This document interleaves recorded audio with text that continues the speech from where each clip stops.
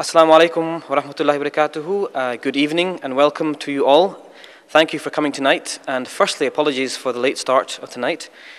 But without further ado, I'm going to kick off with a small introduction to what's happening tonight and a short introduction to our respected speakers for tonight. Firstly, just to say this event's been brought to you by the Muslim Information Service Scotland and the Young Muslims Glasgow, as well as a number of different sponsors. So thanks to Halal Mortgages, JBNS, Mango PR, and Islamic Finance Council Scotland. Tonight's format, I'll tell you what the format is, first of all, to explain to you exactly what we're trying to achieve for tonight's session. There will be main presentations done by both of the speakers, 40 minutes each. So first of all will be Mr. Shabir Ali, followed by Dr. Shorrosh for 40 minutes. Then there'll be a rebuttal on the behalf of either speaker for 18 minutes. Then a further rebuttal of 9 minutes, and a last small rebuttal of 4 minutes each as a conclusion. There'll be a break for prayers around 9:35 later on in the evening, and a collection of question and answers. And I'll explain exactly how we're going to do the question and answers. That will be around 10 to 15 minutes, depending on what time we have left. And we're hoping to conclude tonight just after 10:20. I'd like to introduce tonight's speakers. We are very blessed to have two very experienced speakers, Mr. Shabir Ali and Dr. Shorrosh.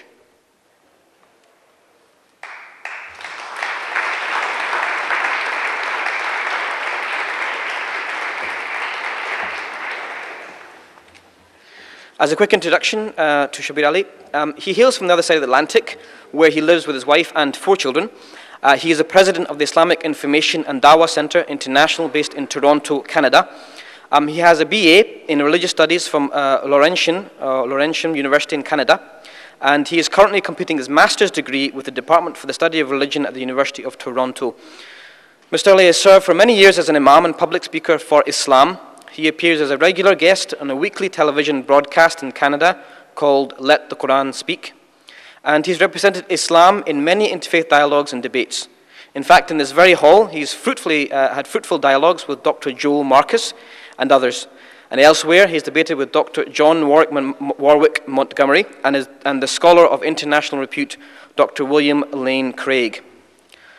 Mr. Ali considers himself a student of the experienced masters who have trodden the path of interfaith dialogue and debate, such as Sheikh Ahmed Deedat and Dr. Jamal Badawi.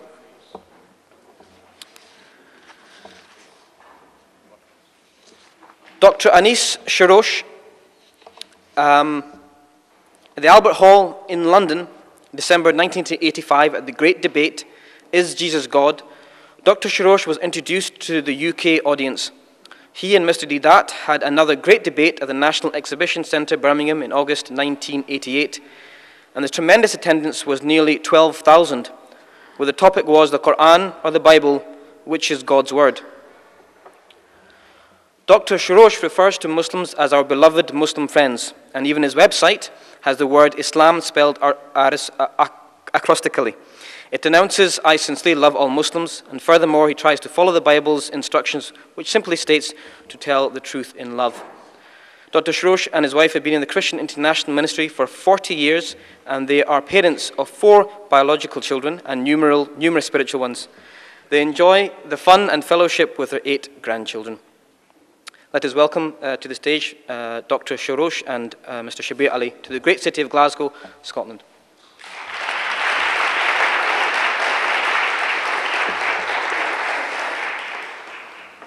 I'd like to mention a few guidelines for tonight's dialogue. Firstly, that if we could, we'd like to carry out this dialogue in the true spirit of dialogue, and not of debate, and not of trying to win one over another person, but in truly trying to understand each other's religion. If we can leave tonight having understood each other's religions in some small way, then it will be a successful evening. And for that purpose, we ask and we tell the audience that there will be no cheering or outcries or shouting of any kind, no matter how spiritually desperate you feel to cry out. even if no one likes what the speaker has to say, and you may hear some blunt comments tonight about either religion, but in the true spirit of dialogue, it's important for us to listen to those statements and take that in. Whether we agree with it or not, that is up to ourselves.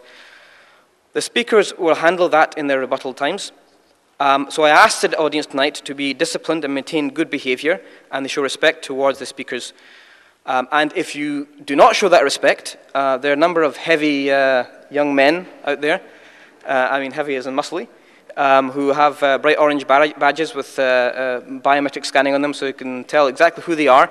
And they will have absolutely no qualms in escorting you or otherwise outside of the hall.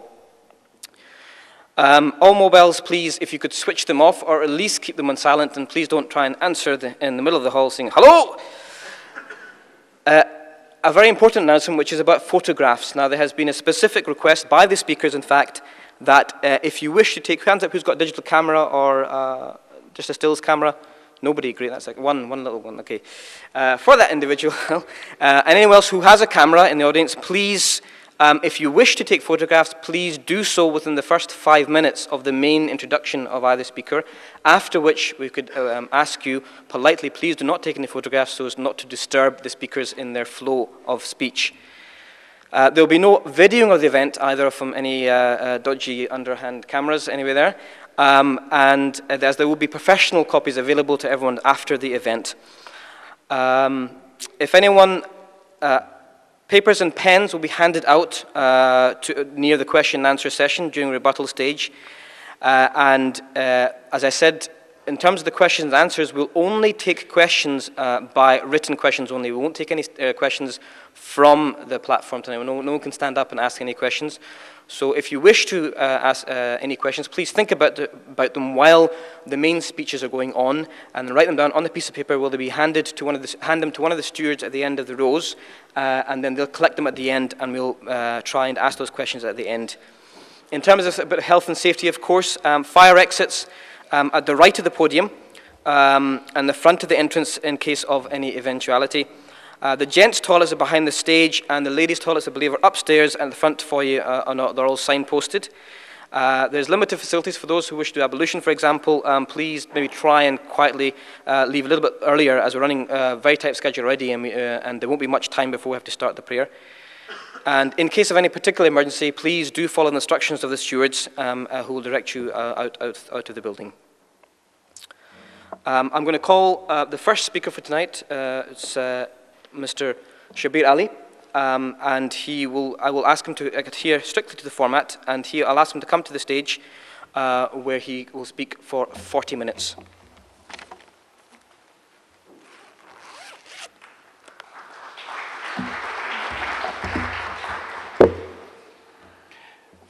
Thank you all very much. I'm delighted to be with you, speaking in this hall one more time. I begin by praising God, the creator of the heavens and the earth, and asking to send peace and blessings upon all of you and upon all of his prophets and messengers throughout time. In the spirit of dialogue and friendship, I'd like to first begin by saying that I was at the bookshop a couple of days ago, and I saw a book that I have benefited from reading, and I felt that my friend Dr. Ally and Shorrosh may also appreciate a book like this. I'd like to offer him this gift.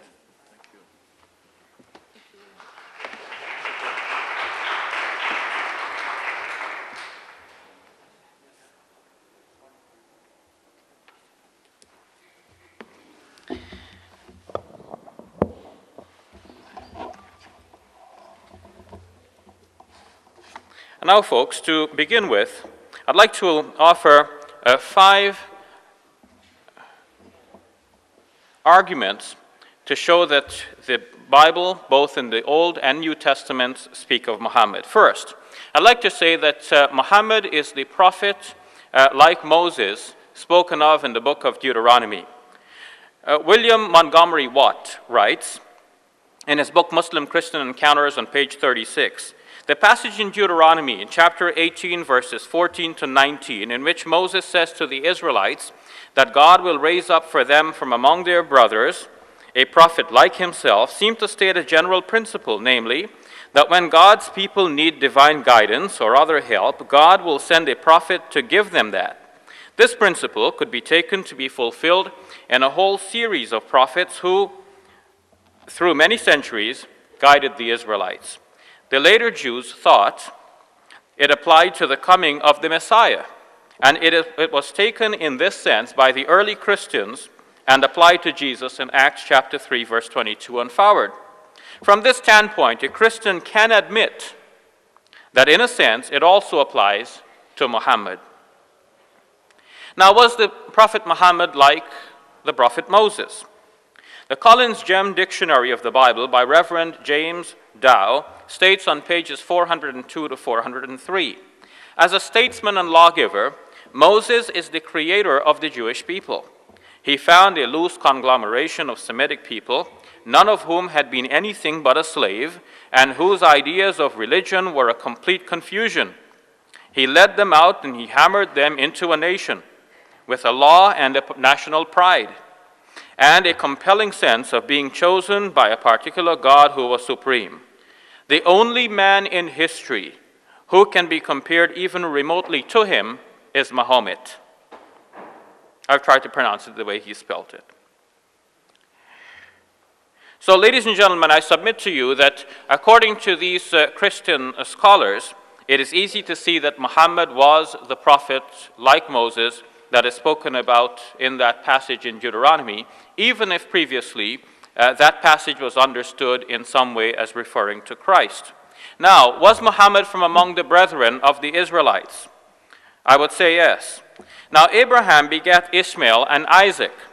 Ishmael begat the Arabs, and Isaac begat the Israelites. Now, let's look at a parallel case to see if the Israelites and Ishmaelites are brothers.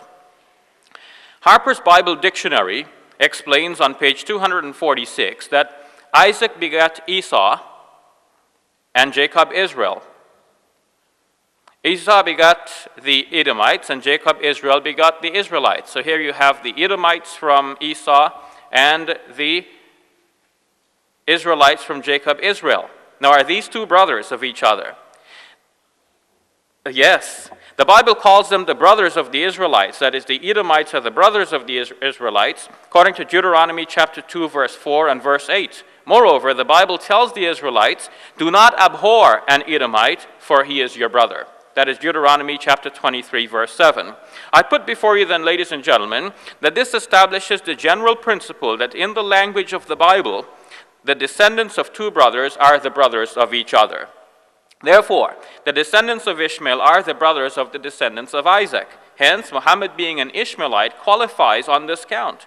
Dr. Shorrosh, in fact, admits that Muhammad is from Ishmael. On page 73 of his book, Islam Revealed, he gives a family tree tracing Muhammad to his ancestor Fihr, known as Quraysh. And he adds, Fihr is directly descended from Ishmael in the male line. My second point is that Muhammad fulfills the promise that God made in the Bible to Abraham and his son Ishmael. Specifically, in Genesis chapter 17, verse 20, we read of God's promise to make Ishmael a great nation. Now, in the Chumash, a Jewish Bible commentary edited by Rabbi Nosson Sherman and Rabbi Meir Zlotowitz, on page 78, we find the following commentary on this verse. I quote, we see from the prophecy in this verse that 2,337 years elapsed before the Arabs, Ishmael's descendants, became a great nation with the rise of Islam in 624 CE. Now, Dr. Shorrosh wrote that the promises God made to the Arabs through Ishmael were fulfilled precisely. He wrote, and I quote, I will make him a great nation was fulfilled when the Muslim empire was a reality from the 7th to the 12th centuries. That's in his book, Islam Revealed, page 208. The implication of that is that since the rise of the Muslim empire was precipitated by the prophethood of the Prophet Muhammad, peace be upon him, his very prophethood then is the fulfillment of that promise that God had made to Abraham and his son Ishmael. My third point is that Muhammad is that person who is being described in the Song of Solomon, and especially in chapter 5, verse number 16, where it says, he is altogether lovely. Now, on the surface, this is a love poem depicting sexual love between a man and a woman. But Jewish commentators and the classical commentary known as Song of Songs Rabbah have interpreted this poem as meaning or depicting the love between God and his people.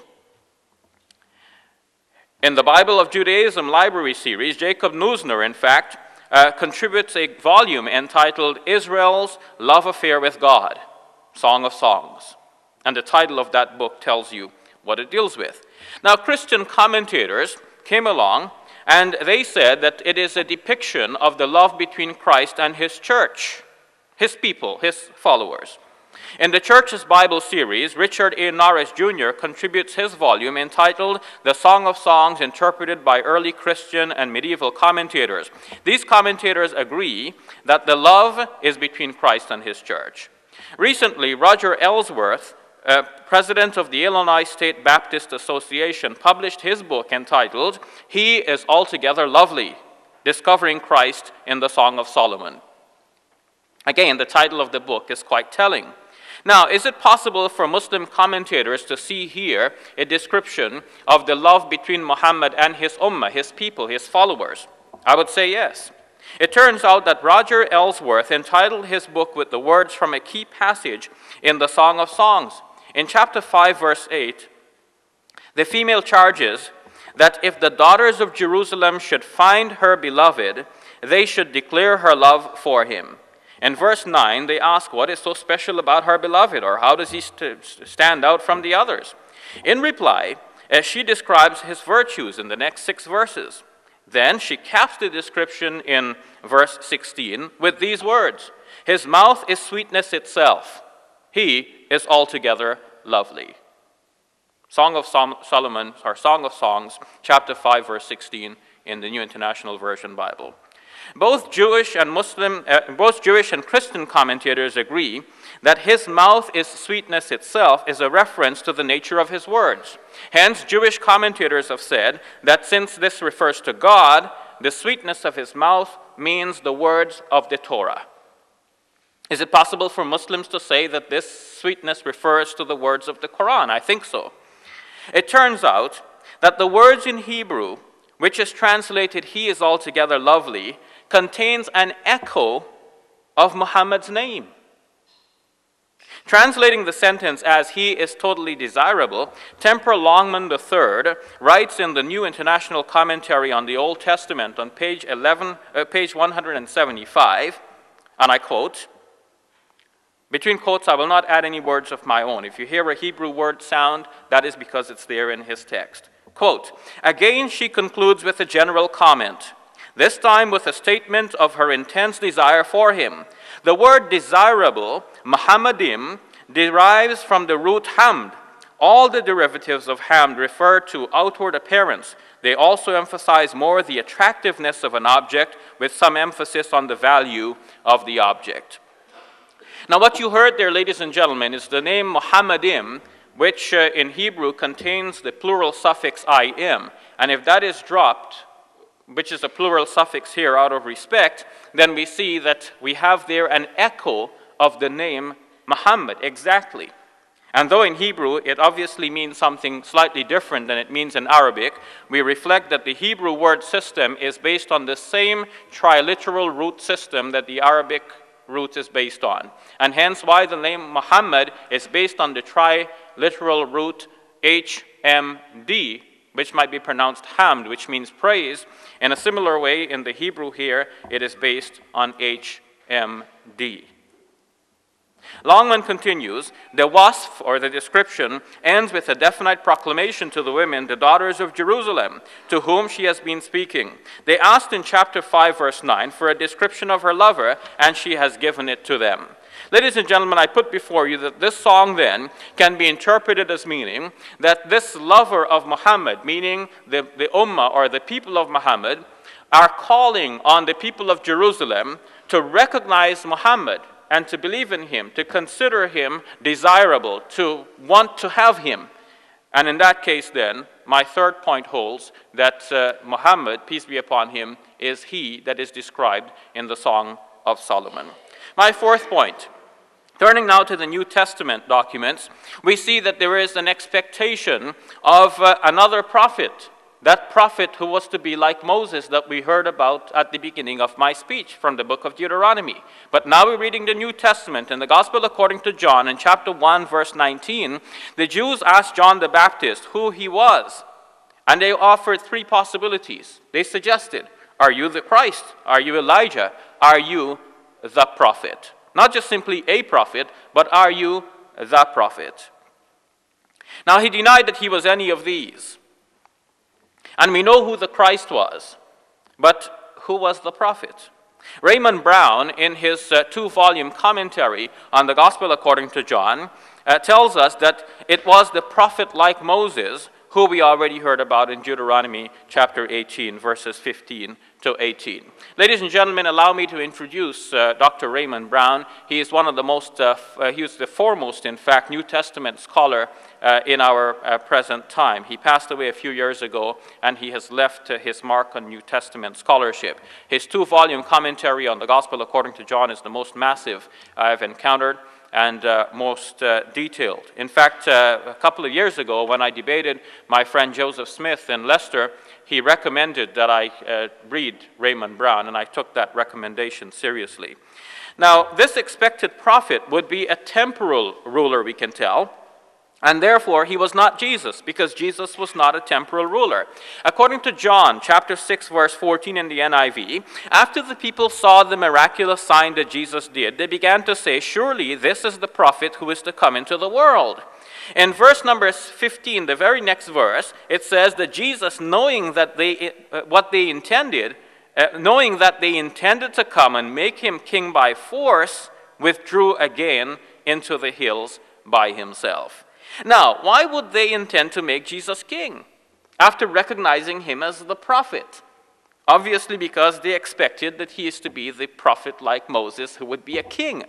And Jesus was not to be that king, therefore he was not to be the prophet like Moses. Raymond Brown writes, the Qumran Essenes seem to have expected three eschatological figures, a prophet, a priestly Messiah, and a royal Messiah. This is on page 46 of his two-volume commentary, volume 1 rather. And further, we find in 1 Maccabees, chapter 4, verses 41 to 50, and other references, the expectation of the coming of a prophet who could solve legal problems on the pattern of Moses. At Qumran, the Essenes are told to cling to the Torah and the ancient laws of the community until a prophet comes, presumably the prophet like Moses. This is on his page 49. Now, this expected prophet would not come from Galilee, we learn also in the Gospel according to John. And since Jesus came from Galilee, Jesus is not that expected prophet. John chapter 7, verses 40 to 41 reads, that some of the crowd who heard these words began to say, this is undoubtedly the prophet. They're thinking of Jesus. Others were claiming this is the Messiah, so opinion is divided. And an argument ensues. Is he the prophet? Is he the Messiah? Could he fulfill the qualifications of each? The objection was raised that the Messiah had to be born in Bethlehem. And everyone knew that he was from Galilee. So how could that be? Now, a Christian would obviously answer by saying, look at Matthew and Luke's Gospels. Jesus was born at Bethlehem, so he fulfills the requirement to be the Messiah. But what about being that prophet? John chapter 7, verse 52 says, look it up and you won't find the prophet arising in Galilee. The essential point here then is that the prophet will not come from Galilee. And since Jesus does come from Galilee, he obviously does not qualify. So in the case of the Messiah, the essential point was that regardless where his hometown is, he should be born in Bethlehem. The essential point about the prophet is that regardless where he's born, he must not be from Galilee. And so I put before you, ladies and gentlemen, that Jesus did not fulfill that prophecy. Now, Acts of the Apostles in chapter 3, verses 22 and forward, has Peter saying that Jesus must remain in heaven until that time of restoration occurs, when God will give you that prophet that he promised. Now, does he mean that Jesus in his second coming will fulfill the requirements of being the prophet like Moses? That's a possibility. But even if that is a possibility, it means then that Jesus in his first coming did not fulfill the requirement of being the prophet like Moses. What seems more obvious from the reading of Acts chapter 3 from Peter's words? Jesus must remain in heaven until that time of restoration comes, when God actually sends that prophet like Moses, and then eventually Jesus will make his second coming. So altogether, I conclude from my fourth point that Jesus was not the fulfillment of that prophet like Moses, and even if he was seen as a partial fulfillment for the time, it must be held now that Muhammad more so fulfills that prediction than Jesus did.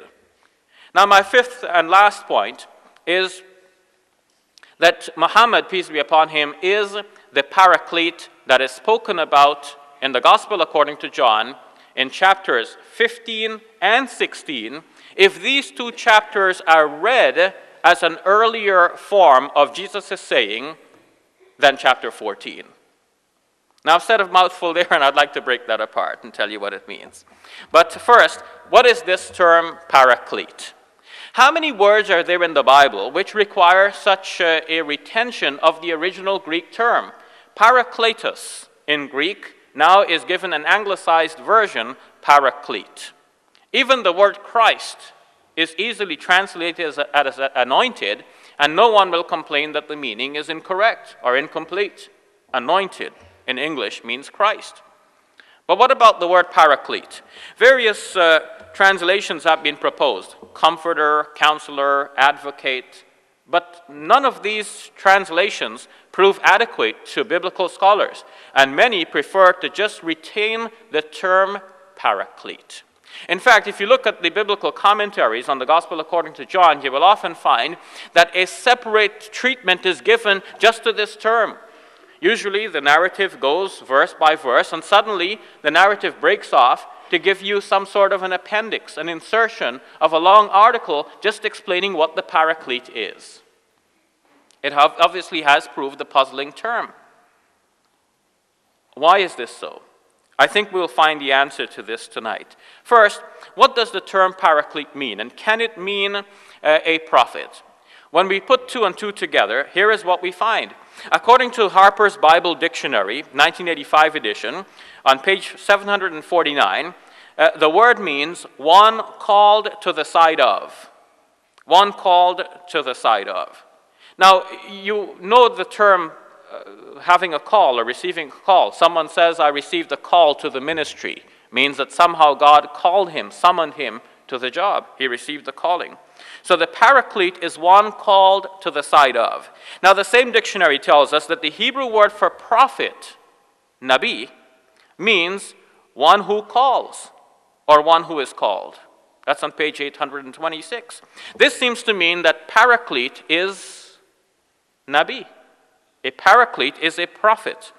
Now, this meaning, in fact, is supported by a number of other points. The Old Testament scholar Bernard Anderson, in his book, Understanding the Old Testament, says that it is uncertain whether the word nabi means one who calls or one who is called. In other words, is it active, one who is calling, or is it passive, one who is called to service? He adds that the word means a prophet. He explains that prophet is an intermediary, a spokesperson, one who acts and speaks on behalf of another. That's in his fourth edition, page 248. So now, a prophet is an intermediary, a spokesperson. Now, if you reflect on the story of Moses, you can understand the meaning of this word prophet. If you've seen the Ten Commandments, well then, there is Charlton Heston starring as Moses. And Moses gets this command from God. He is to go preach the message to the Pharaoh. But Moses complains about his own speech impediment, and he asks for an assistant, someone to speak for him. So God says to him in Exodus chapter 7, verse 1, see, I'm appointing you as God to the Pharaoh, and Moses as your prophet. In other words, just as God would have spoken to Pharaoh, Moses goes instead. He plays God. And just as Moses should have been the prophet for God, speaking on God's behalf, now Aaron speaks on behalf of Moses. So Aaron is the prophet of Moses, one who speaks for another is called a prophet. And a prophet of God is one who speaks on behalf of God. In other words, a spokesperson for God.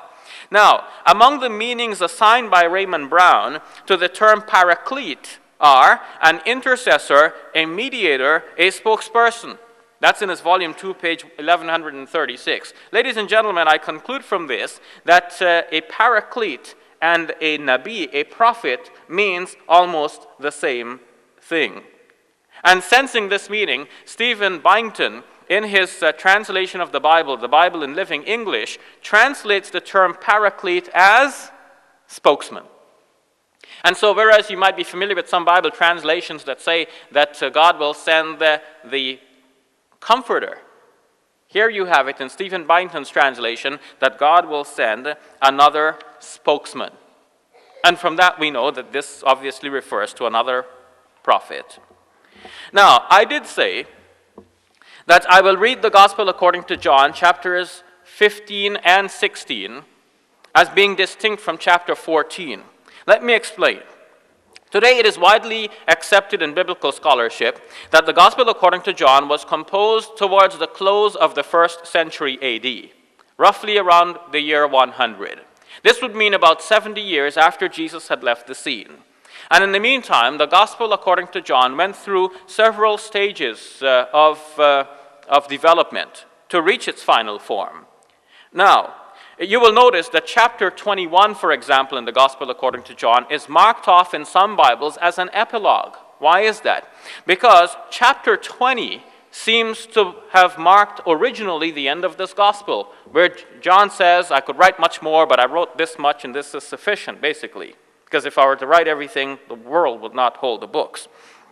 It seems that he intended to end his gospel right there, and then suddenly we find chapter 21. Most biblical scholars today would agree that chapter 21, though present in all of the manuscripts of John's gospel available to us, nevertheless came to be tacked on during the last stage of editing of this gospel. But it's not only chapter 21. More to our point now is chapters 15 to 17. Scholars have noted that chapters 15 to 17 has been inserted as a block between chapters 14 and 18. There are several reasons that led to this conclusion. At the end of chapter 14, Jesus anticipates that those who are about to arrest him are drawing close. So Jesus brings his speech to a close by saying, I shall no longer speak much with you, for the prince of the world is coming. And then he says, get up, let us leave. Let us leave here and be on our way. That's John chapter 14, verses number 30 to 31. Now, this continues smoothly if we read on, where it says, after this discourse, Jesus went out with his disciples across the Kidron Valley to where there was a garden. The flow of the narrative is smooth. Jesus said he will not speak much more, and he doesn't. He said, get up and let's leave, and he left. He said, let us be on our way, and he's on his way. He's on his way across the Kidron Valley. The problem is that in order to achieve this neat continuation, we had to skip 3 chapters. We jumped from the end of chapter 14 to the beginning of chapter 18. This indicates that the chapters between chapters 14 and 18 have been squeezed in, pushing these two apart. The 3 inserted chapters are filled with the speech of Jesus, making it the longest speech anywhere in the Gospels. And it now sits right after Jesus' declaration, I shall no longer speak much with you. So Jesus is at dinner with his disciples, and he says, I shall no longer speak much with you. Get up, let's be going, let's leave here. And then the next chapter, he's still speaking. The following one, he's still speaking. The following one, he's still speaking. 3 whole chapters. It's almost like the dinner guest who says, I've got to leave, and he's just talking by the door. Scholars have noticed then that these chapters obviously are an insertion. Some early manuscripts do not have the word much here, where it says, I will not speak to you much more to you. And that initially, the passage said, I shall no longer speak with you. But Raymond Brown thinks that a later scribe, noticing the difficulty, that Jesus says, I shall no longer speak with you, and then suddenly he's speaking for 3 more chapters, inserted the word much. So that blunts the edge of the difficulty. So I won't speak much more with you. 3 chapters seems like not too much, at least for the scribe. Now, a clearer indication that this section is a later insertion into this gospel would be found by noticing a contradiction between chapters 13 and 16. In chapter 13, verse number 36, Peter asked Jesus where he is going. But then in chapter 16, verse number 5, Jesus complains that none of his disciples are asking him where he is going. And that's in the very same sitting, if we take all of these passages as a smooth continuation. But if we understand then that these 3 chapters were inserted into the Gospel of John after an initial completion of the Gospel, then we understand that the contradiction came there due to this insertion. One author wrote one thing, another author brought something else in there. Now, the point then of all of this is that when we recognize chapters 15, 16, and 17 as a later insertion, we realize that they could be read differently from chapter 14. In fact, Raymond Brown thinks that these 3 chapters may actually represent an earlier form of Jesus' saying. Let us look at what information we have from this gospel and why it is important now to see how these chapters are read differently. Now, if you're familiar with Muslim-Christian discussions over this question, you will be aware that typically a Christian quotes chapter 14, especially verse number 26, to say, look, the Paraclete is the Holy Spirit. And the Muslim quotes chapter 16 to say, look, the Paraclete is obviously a human being because, look, it refers to this person in the male pronoun. Whereas in Greek, the Holy Spirit would be referred to using the neuter gender. So the argument continues with one person referring to chapter 14 and the other referring to chapter 16. By putting before you now the history of the composition of this gospel, I'm showing you that, in fact, each is reading a separate saying of Jesus, and in fact, it looks like the Muslim is reading the earlier form of that saying. Raymond Brown has insisted that even though these chapters were inserted later, they're not by virtue of their late insertion, late in origin. He thinks that they come from the same original pool of sayings that were in the first instance included in the gospel. I would argue further that the sayings about the Paraclete in the later inserted chapters are closer to Jesus' actual saying than those of chapter 14. Here are my reasons. Brown explains that the idea of the Paraclete as the Holy Spirit came about due to 2 factors.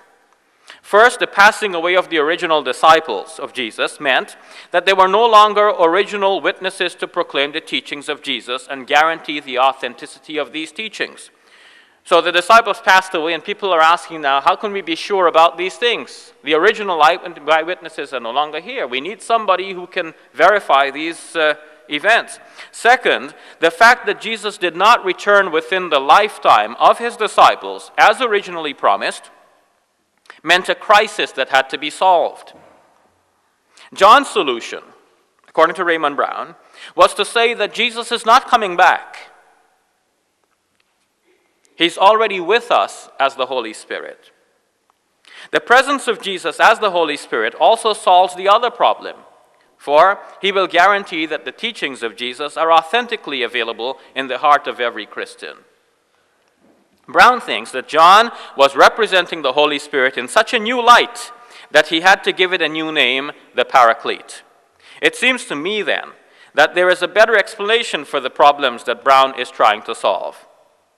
Usually in biblical studies, we do not assume that an author introduced a problem. We assume that the author is trying to deal with a problem and he introduces a solution. It is unthinkable, therefore, that John would introduce this term Paraclete to solve a problem, hence inventing a bigger problem for people to explain, so that the Bible commentators cannot finish explaining what is meant by Paraclete. So that they have to keep the original word and break off the commentary in order to explain in a separate appendix what is meant by the Paraclete. It seems then that the better solution is to say that the idea of the Paraclete was already known. And then John took that idea and made that refer to the Holy Spirit. And this, in fact, is the opinion of several scholars that we will encounter in my presentation in the last couple of minutes. But first we must look at John chapter 14 and ask how this came to represent the Holy Spirit. First, look at John chapter 14, verse number 26. Some early versions of John's Gospel, such as the Old Syriac Sinaiticus, do not have the term holy in this verse.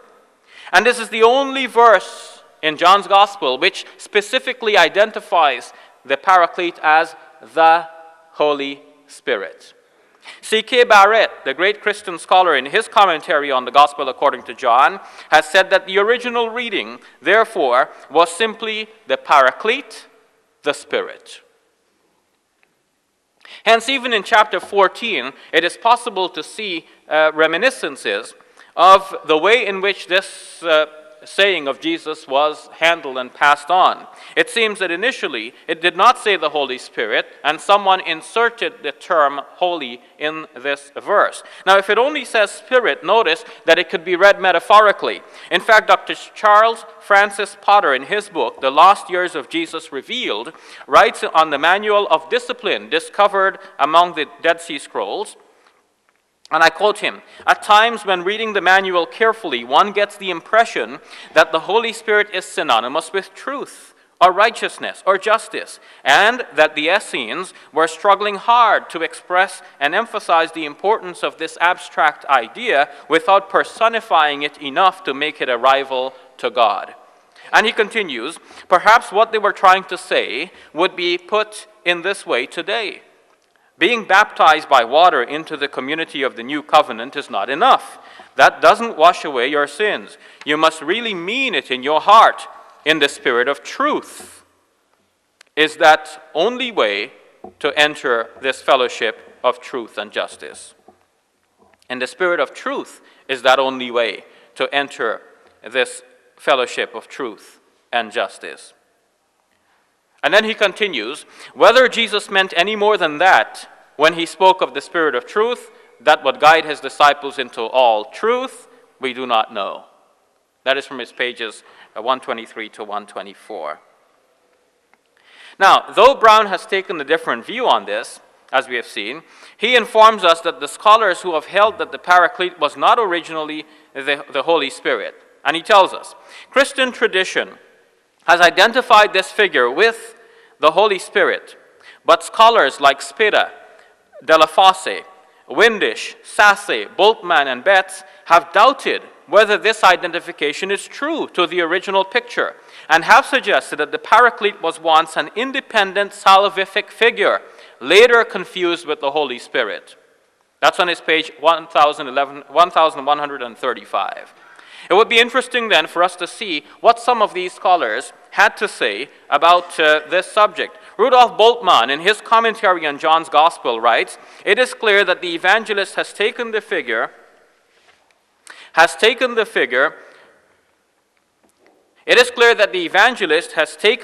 of the Paraclete from his source and interpreted it in the context of Christian tradition as the Hagion Pneuma, the Holy Spirit." That's on his page 566. And it is clear, he writes further, from chapter 14, verse 16, that the source taught that there were two sendings of two Paracletes, Jesus and his successor, the one following another. John Ruhlmann informs us of the opinion of another of these scholars. He writes, "Hermann Sasse, now known as a systematician of conservative stamp, argued that the Paraclete was a human personality, one filled with the Spirit, a prophet who would proclaim Christ and creatively continue his revelation. Just what the author of the fourth Gospel did. In that case, the evangelist himself would be the Paraclete, even though the final version of the book identifies the Paraclete with the Spirit." Windisch writes, "The Paraclete of the second and fifth sayings, on the other hand, deviates widely from his original function. He does not deal with the salvation and the protection of individuals, but with the main thing, the revelation of the teaching of Jesus. His task is teaching, maintaining, and completing the historical revelation in Jesus. He has a definite message to deliver. He is bearer of a tradition already extant and bearer of a new revelation, supplementing and completing it. He is didaskalos and prophetes, teacher of tradition and prophet in one and the same person. That's on his page 17. So then, ladies and gentlemen, I put before you that it is possible to see in all of these descriptions that the Prophet Muhammad, peace be upon him, is meant. First, that he was the prophet like Moses. Second, that he fulfilled the promise that God made to Abraham and his son Ishmael. Third, that he is the one described in the Song of Solomon, especially in chapter 5, verse number 16, which says, he is altogether lovely. Four, that he fulfills the expectation of that prophet that is still felt in the New Testament, especially in the pages of the Gospel according to John, the first 7 chapters, where people anticipate the coming of that prophet, still the prophet like Moses. And since from Peter's speech it is obvious that Jesus in his first coming did not yet fulfill the demands of the prophet like Moses, meaning that he was not a temporal ruler, and there is an expectation that when he comes back in the glorious days, he will be a temporal ruler. Therefore, we conclude he did not fulfill that prediction, and therefore he was not that prophet like Moses. Yet, Muhammad, therefore, has beat him to it and has been the prophet like Moses. And finally, I have shown, ladies and gentlemen, that the Prophet Muhammad, peace be upon him, is the paraclete mentioned in the Gospel according to John in chapters 15 and 16, when these chapters are read as an earlier form of the saying of Jesus than chapter 14, as I have already demonstrated. Finally, there are many of you who may not require any proof. Why do you need a proof that Muhammad is the prophet of God? The United Church of Canada is one of Canada's largest Protestant denominations. In a recent paper which can be read on their website, they say, Christians cannot, of course, affirm Muhammad as the seal of the prophets. To do so would mean affirming for Christians the primacy of the Quran over the gospel of Jesus. However, we believe that it is possible for Christians to affirm Muhammad as one of a number of unique voices who followed in the prophetic traditions of Abraham, Moses, and Jesus, or, in other words, to affirm the prophetic witness of Muhammad, on page 33 of their printed edition. So finally, I put before you that not only can a Muslim see that Muhammad is a prophet of God, but it is possible also for our Christian friends to appreciate the Prophet Muhammad, peace be upon him, as they read the pages of the Holy Bible. Thank you very much. So without further ado, I'd like to ask Dr. Shorrosh to give us his main presentation on Muhammad in the Bible. For I'm not ashamed of the gospel of Christ, for it is the power of God unto salvation to everyone who believes. إنني أحييكم باسم ربي ومخلصي وابن بلدي يسوع الناصري. I greet you in the name of Jesus the Christ, my Lord and Savior and the man from my hometown of Nazareth. We are taught never see friends empty-handed. So I have a very, very special gift for my new friend, Shabir Ali. It is a prayer bead from Jerusalem made of graphite. Look at it. Thank you.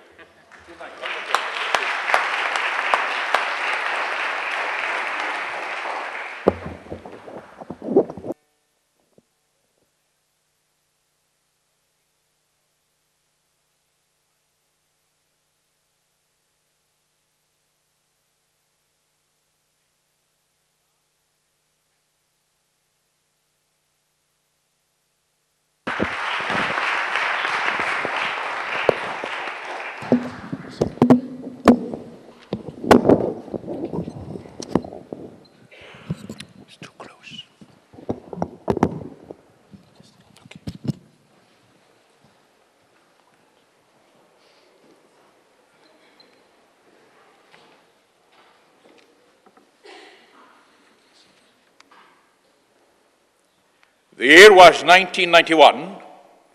I was returning from Moscow to New York. The Russian who sat beside me was very excited about flying a Boeing 747 for the first time in his life and going overseas. Boris explained to me that 150 of the people on the plane were part of the Moscow circus visiting the USA for the first time. And he composed their music. Suddenly he stopped, turned and said, Dr. Shorrosh, you have an accent, as if he didn't have a heavier accent than mine. The interesting thing was, yes, he responded, "Why do you have an accent?" I said, "Due to my education." He said, "Where did you get it?" Many people think because I roll my R's, I am either from Ireland or Scotland. But I told him I got my education in Mississippi. He started laughing and roaring because he knew that was really a good joke. May I say that it is with a sense of gratitude to the Heavenly Father that I have come to your great city of Glasgow to spend these very special days. With your prayerful support and presence, we can have a very memorable, meaningful, and momentous series of debates which can be a blessing to everybody. Thank you for being with us tonight and for the privilege of addressing you on this very intriguing topic. Is the claim that Muhammad was foretold in the Old and New Testaments true or false? Mr. Shabir Ali has already presented his case. As far as he's concerned, he has presented an intelligent and very interesting approach to the subject. Allow me to indicate to our Muslim friends that if I believed that the Quran is the word of God, I would certainly join Islam. However, like most Christians, I do not believe it is the word of God. It contains some of the word of God borrowed from the Bible. Please do not be offended if I do not call this great man a prophet. Remember that you do not refer to our Lord and Savior Jesus Christ when we talk about him, or talk about him as Lord Jesus. You call him just a prophet. And we don't mind that. We don't feel offended because we respect your convictions. It is amusing to me that despite the fact that my Muslim debate opponents over the years have accused the Bible with corruption and being changed, and they turn around and use it to provide evidence that their man is really a prophet of God. Is not this an attitude that declares a confession that our Bible is unchanged? We believe that it is also inerrant, inspired, and infallible in its original languages. Upon a very close scrutiny of the alleged references to Muhammad in the Bible as a prophet, any linguistic and faithful researcher will discover that they are basically and fundamentally taken out of context. They absolutely have no relation to the Prophet of Muhammad, nor prophesy his coming. Here is what theologians and scholars who diligently study the Bible and the Quran conclude. It is a series of sermons, the Quran, borrowed from the Jewish Old Testament and Christian New Testament. It includes other documents from paganism, from Sabianism and others, which the famous statesman and orator, a man from my homeland, who was more or less a general by the name of Muhammad ibn Abdullah, proclaimed in Mecca and Medina in the 7th century Arabic of the Quraysh tribe with no miracle whatsoever. First of all, we must deal with the Quranic Surah 7, verse 157, those who follow the messenger, the prophet who can neither read nor write, whom they will find described in the Torah and the Gospel, which are with them. الذين يتبعون الرسول النبي الأمي الذي يجدونه مكتوبا عندهم في التوراة والإنجيل. Before we go any further, we must recognize that this verse is addressed to the new Muslims who came from the Jewish and Christian backgrounds. Examine the verse very carefully, and you will find that the word "they" here identifies those who own the Torah, namely the Jews, then the others, which are the Christians who belong to the Gospel. We will now seek to find such references in the Old and New Testaments. Have you ever wondered why the Quran never says Gospels? It is always singular. We'll talk about that later.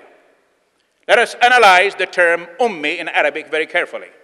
The word Ummi is translated neither reads nor writes in Pichthal's translation of the Quran.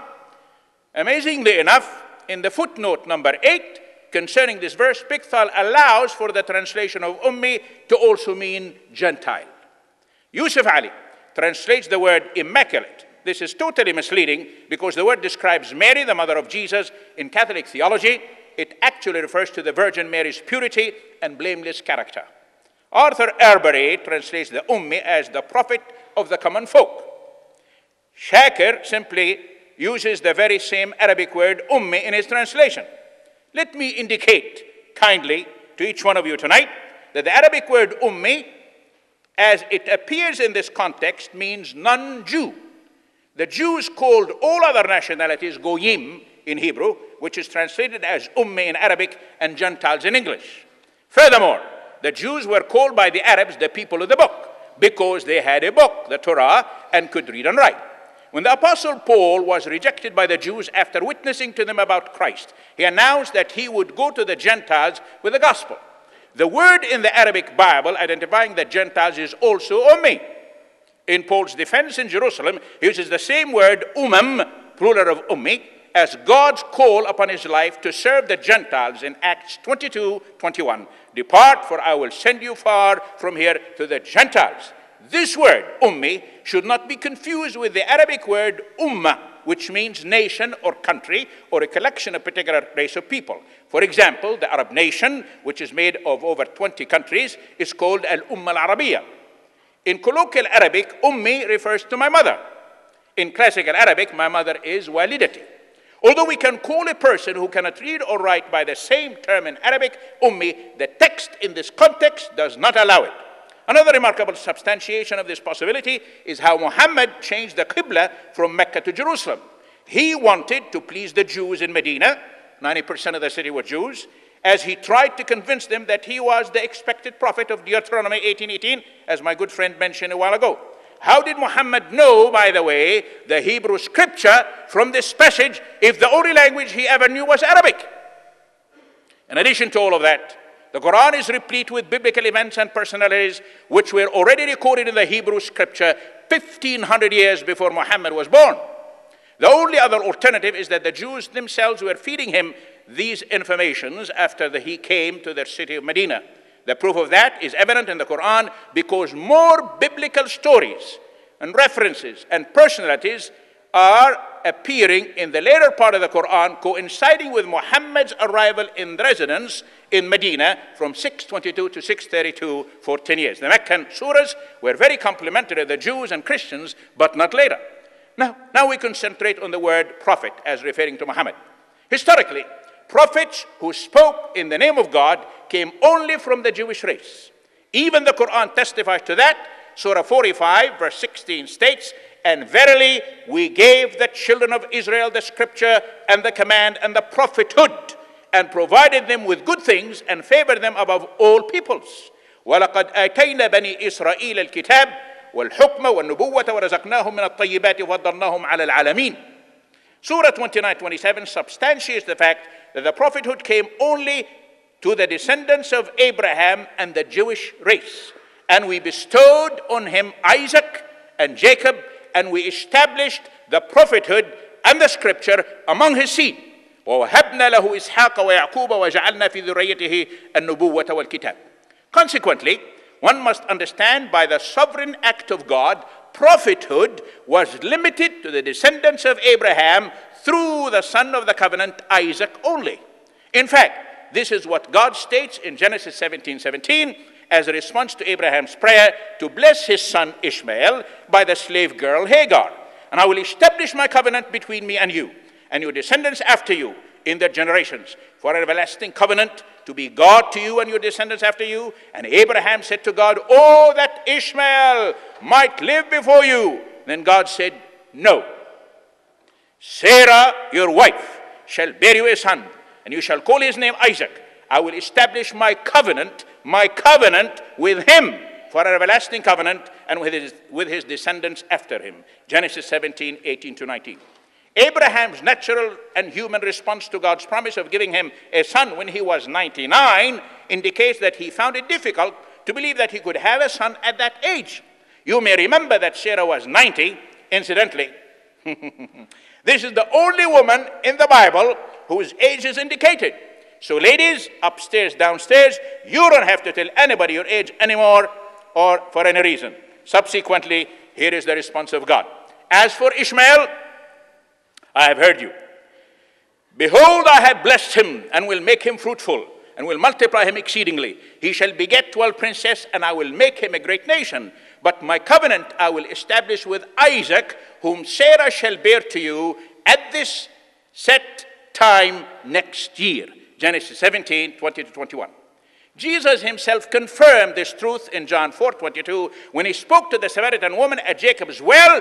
"You worship what you do not know. We know what we worship, for salvation is of the Jews." In Romans 3:1 and 2, we find another confirmation. What advantage then has the Jew, or what is the profit of circumcision? Much in every way, chiefly because to them were committed the oracles of God. Was Ishmael another prophet before Muhammad? May I ask my opponent, Mr. Shabir Ali, and every Muslim present here, to explain the following verse from Surah 19, verse 54, and make mention in the scripture of Ishmael. Lo, he was a keeper of his promise, and he was a messenger of Allah, a prophet. واذكر في الكتاب إسماعيل إنه كان صادق الوعد وكان رسولا نبيا. Are we to understand that Muhammad cannot be the only prophet from the line of Ishmael when we read this verse, when Ishmael himself is called a prophet in the Quran? Besides that, we want to know if there is anyone in the world, past, present, who can tell us what prophecy did Ishmael ever make. Listen to what the Bible tells us about Ishmael even before he was born. Genesis 16, 11 to 12. The angel of the Lord said to her, Behold, you are with child, that's Hagar, and you shall bear a son. You shall call his name Ishmael, because the Lord has heard your affliction. He shall be a wild man, his hand shall be against every man, and every man's hand against him. Can you imagine what mixed feelings Hagar must have had by such an announcement? It is very curious to read the following statement in Surah 34:44, where Allah tells Muhammad, and we have given them no scriptures which they study, nor sent we unto them before thee any warner. وَمَا أَتَيْنَاهُمْ مِنْ كُتُبٍ يَدْرُسُونَهَا وَمَا أَرْسَلْنَا إِلَيْهِمْ قَبْلَكَ مِنْ نَذِيرٍ. If the Quran is supposed to be the word of God, and Ishmael is presented as a prophet, and since he is from the Arabs, then we must conclude that there is some contradiction to these statements. On one hand, we are told that Ishmael, the most visible father of the Arab people, is an apostle and a prophet in Surah 1954. Yet in Surah 34:44, we are told that the Arab people did not have a prophet before Muhammad. The confusion continues when one reads Surah 32, verse 3. Or say they, he hath invented it. Nay, but it is the truth from thy Lord, that thou mayest warn a folk to whom no warner came before thee, that haply they may walk therein. أم يكون نفتراه بل هو الحق من ربك لتنذر قوما ما أتيناهم من نذير من قبلك لعلهم يهتدون. Every faithful Muslim proclaims daily, I testify there is no God except God, and Muhammad is the apostle of God. Ashhadu an la ilaha illallah wa ashhadu Muhammadan Rasulullah. Isn't it interesting that this very significant shahada does not say that Muhammad is or was ever a prophet of God? Please recognize that a true prophet of God usually talked with God, and God talked with him. In Muhammad's case, the claim is made that an angel talked to him. No one ever saw that angel either, not God himself. Additionally, prophets frequently perform miracles, but Muhammad never did. The fanciful stories which the hadith ascribes to Muhammad cannot be verified because they surfaced 250 years after Muhammad. Has God blessed Ishmael and the Arabs as he promised? It is necessary to point out that God promised to bless the world through the son of the covenant, Isaac. But he also promised to bless Ishmael with 4 special blessings. God's blessing for Ishmael has also been fulfilled according to God's promise in Genesis 17:20. And as for Ishmael, I have heard you. Behold, I have blessed him, will make him fruitful, multiply him exceedingly. He shall beget 12 princes, and I will make him a great nation. Today, the Arab population of the world has been fruitful indeed, equaling over 200 million. Secondly, not only do we have 12 princes or nations, but almost twice that many.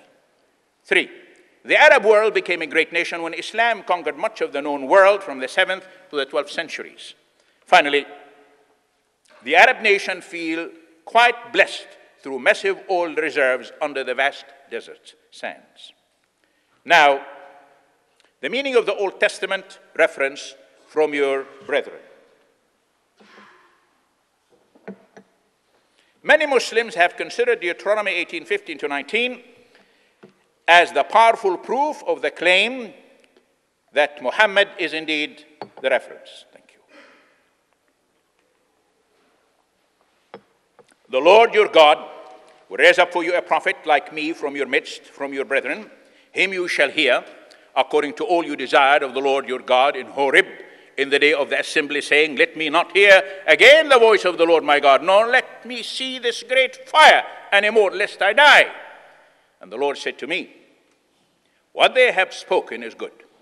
I will raise up for them a prophet like you from among their brethren, and will put my words in his mouth, and he shall speak to them all that I command him. And it shall be that whoever will not hear my words, which he speaks in my name, I will require it of him. In analyzing this entire passage, Muslims believe that Ishmael is the half-brother of Isaac, which is precisely what the Bible teaches.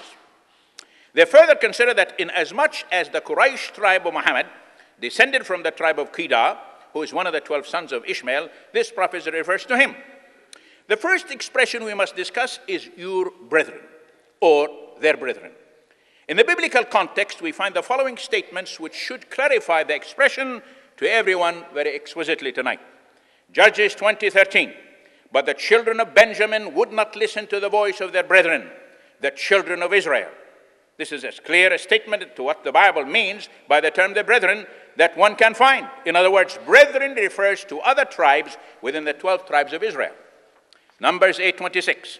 They may minister with their brethren in the tabernacle of meeting to attend to needs, but they themselves shall do no work. Thus you shall do to the Levites regarding their duties.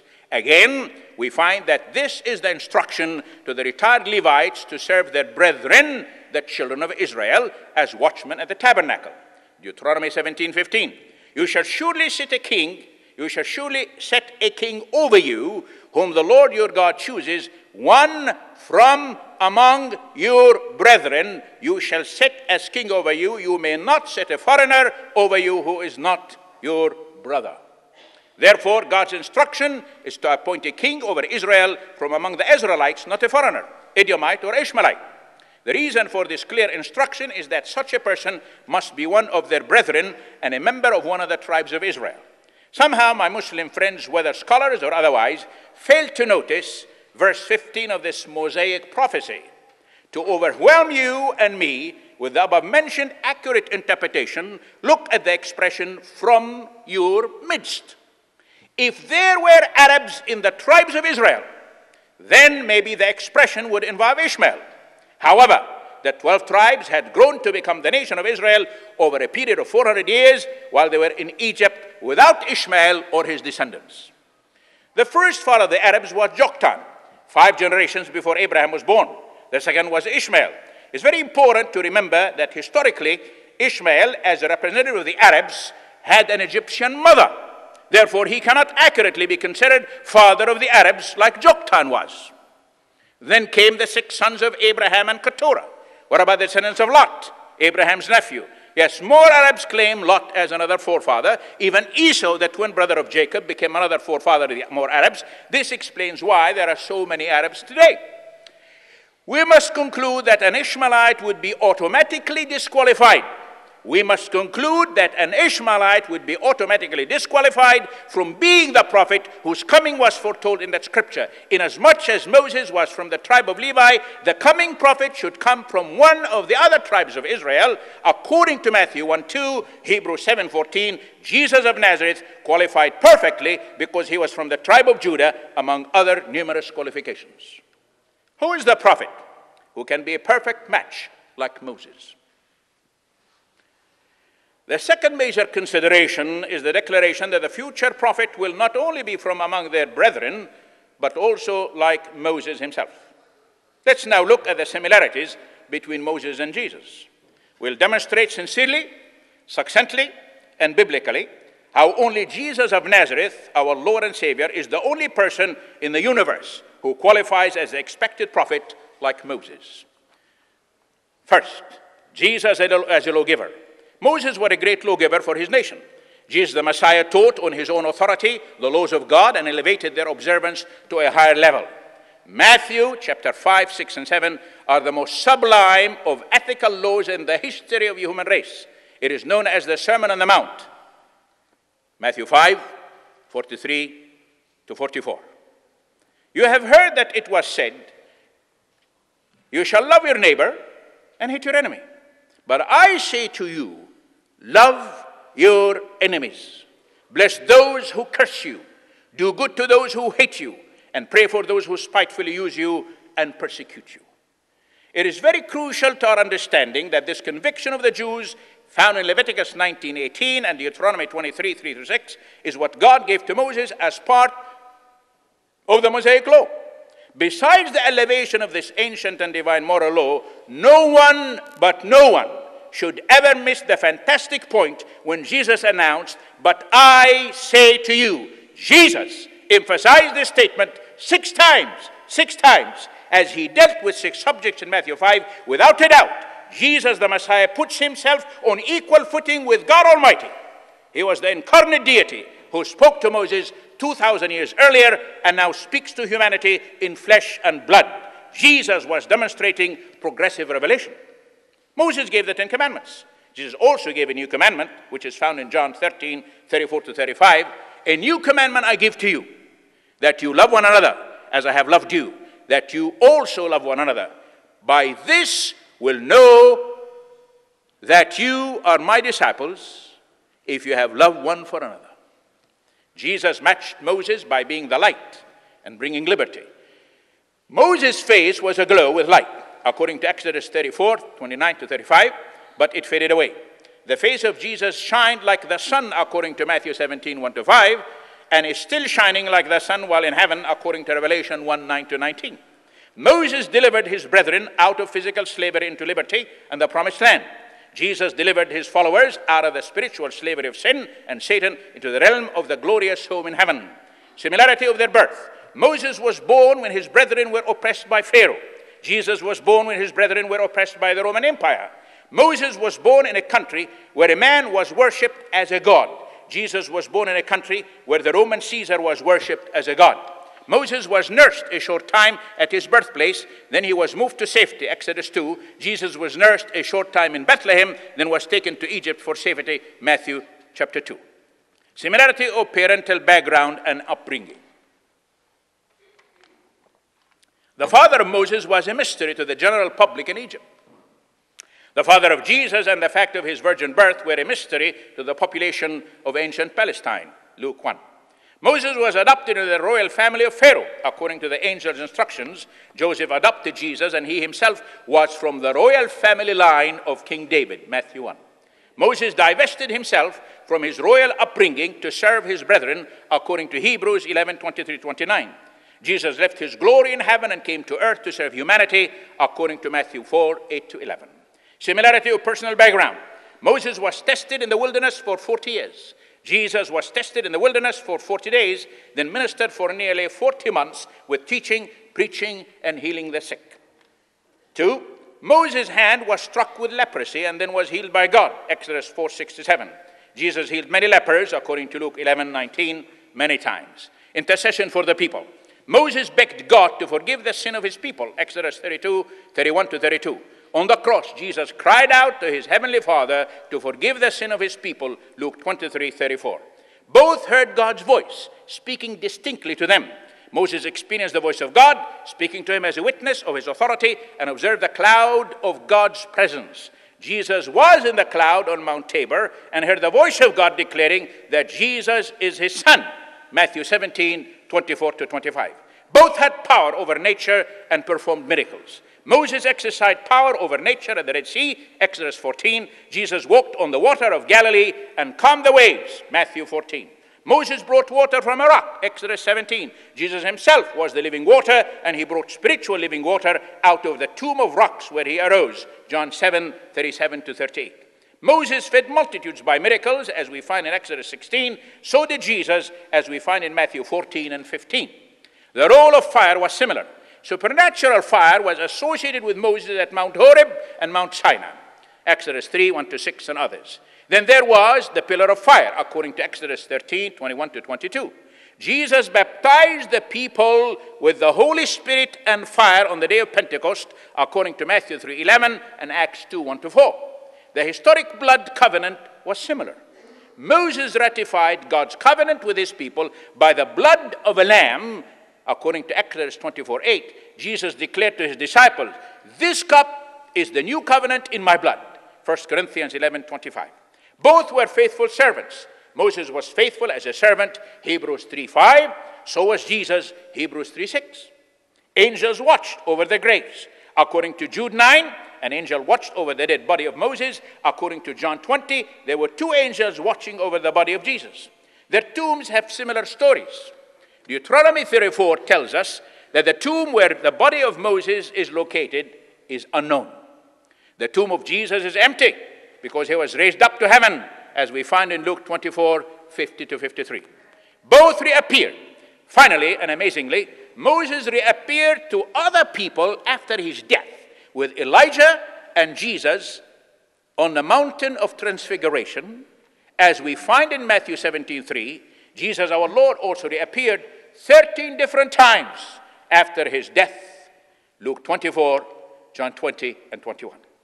Three distinguishing factors of the prophet like Moses. In order to be a prophet like Moses, my dear friends, the person must match the three remarkable and outstanding characteristics of Moses and his ministry. Number one, Moses spoke to God face to face. Exodus 33:11. Jesus demonstrated that through the vision of Isaiah, John 12:41. These things Isaiah said when he saw his glory and spoke of him.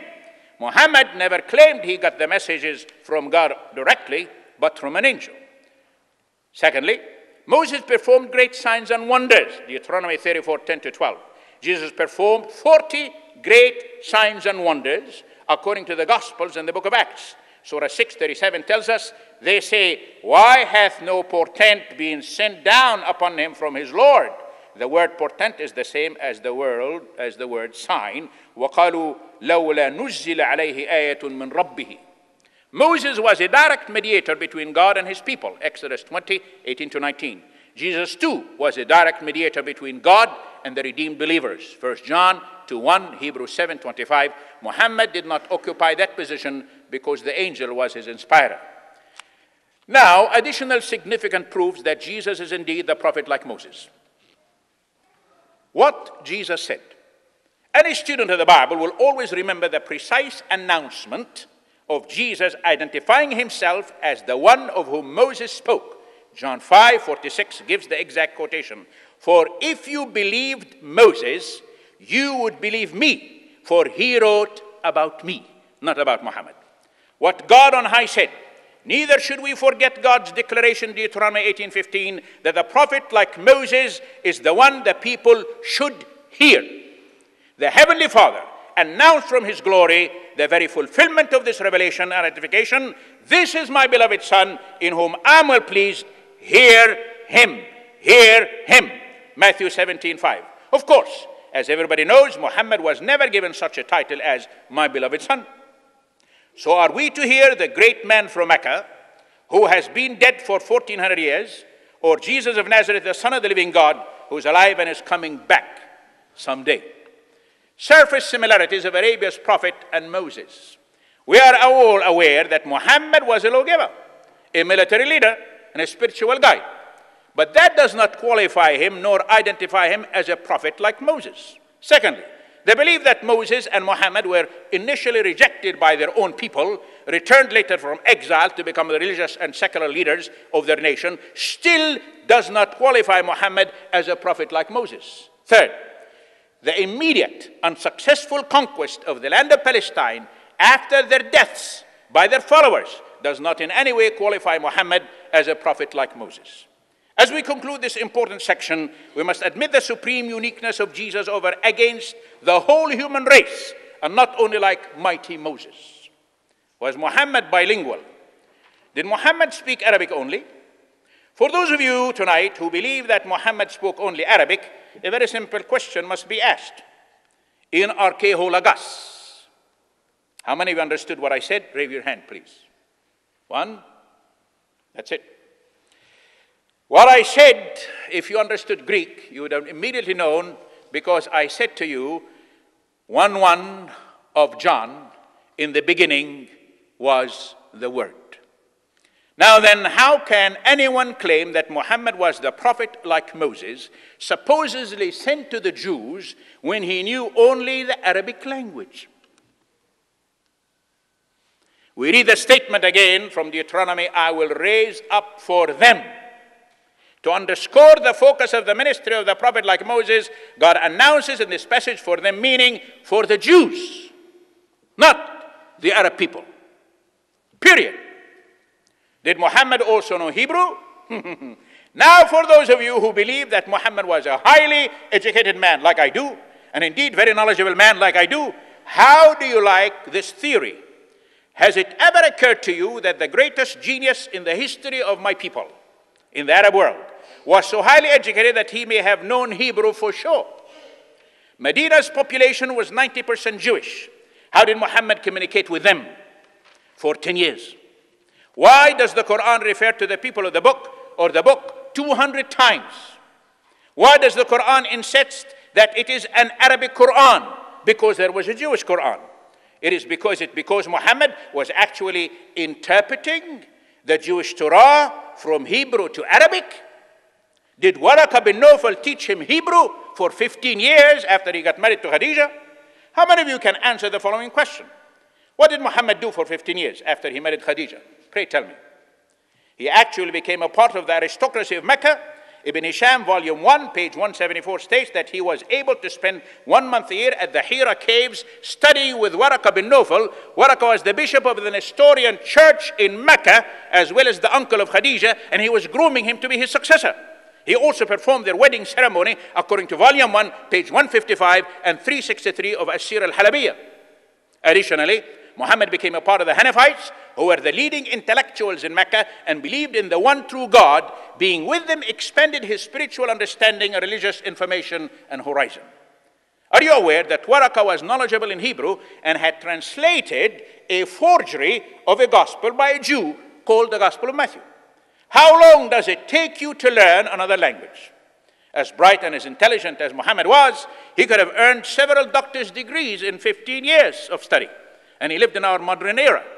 I was privileged to earn my first doctor's degree in 6 months, the second one in 10 months.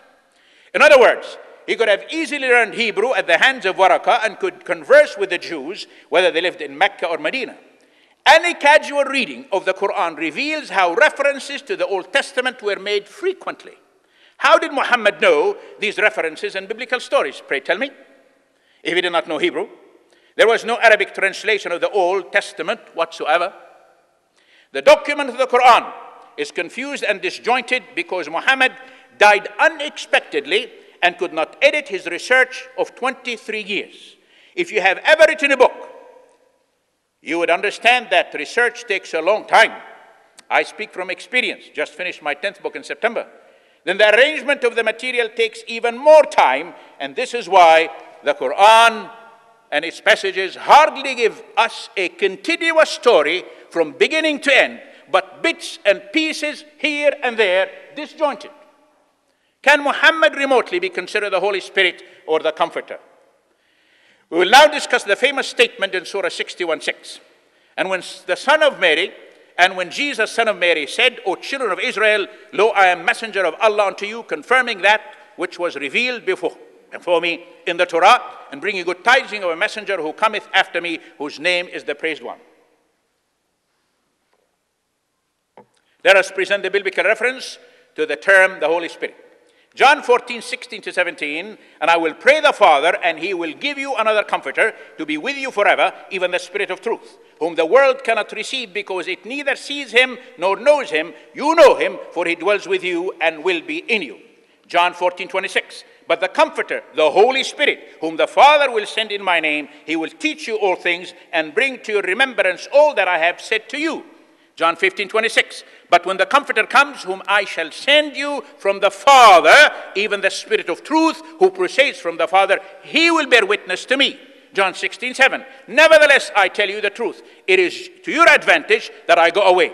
For if I do not go away, the Comforter will not come to you, but if I go, I will send him to you. The translation of the Holy Spirit's duty and function from the Greek word parakletos is helper, counselor, advocate, and comforter.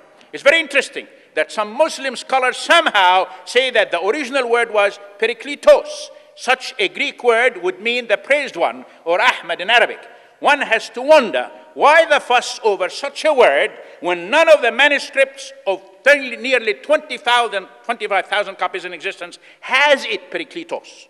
Ahmad is not Muhammad. Even if we agree that the prediction of Jesus, that the name of so-called prophet that would come after him would be called Ahmad, that certainly is not the name of Muhammad. Let me illustrate, all right? You are Ahmad, you are Muhammad, okay? Would Ahmad stand, please? Why didn't you stand? Because it's not your name.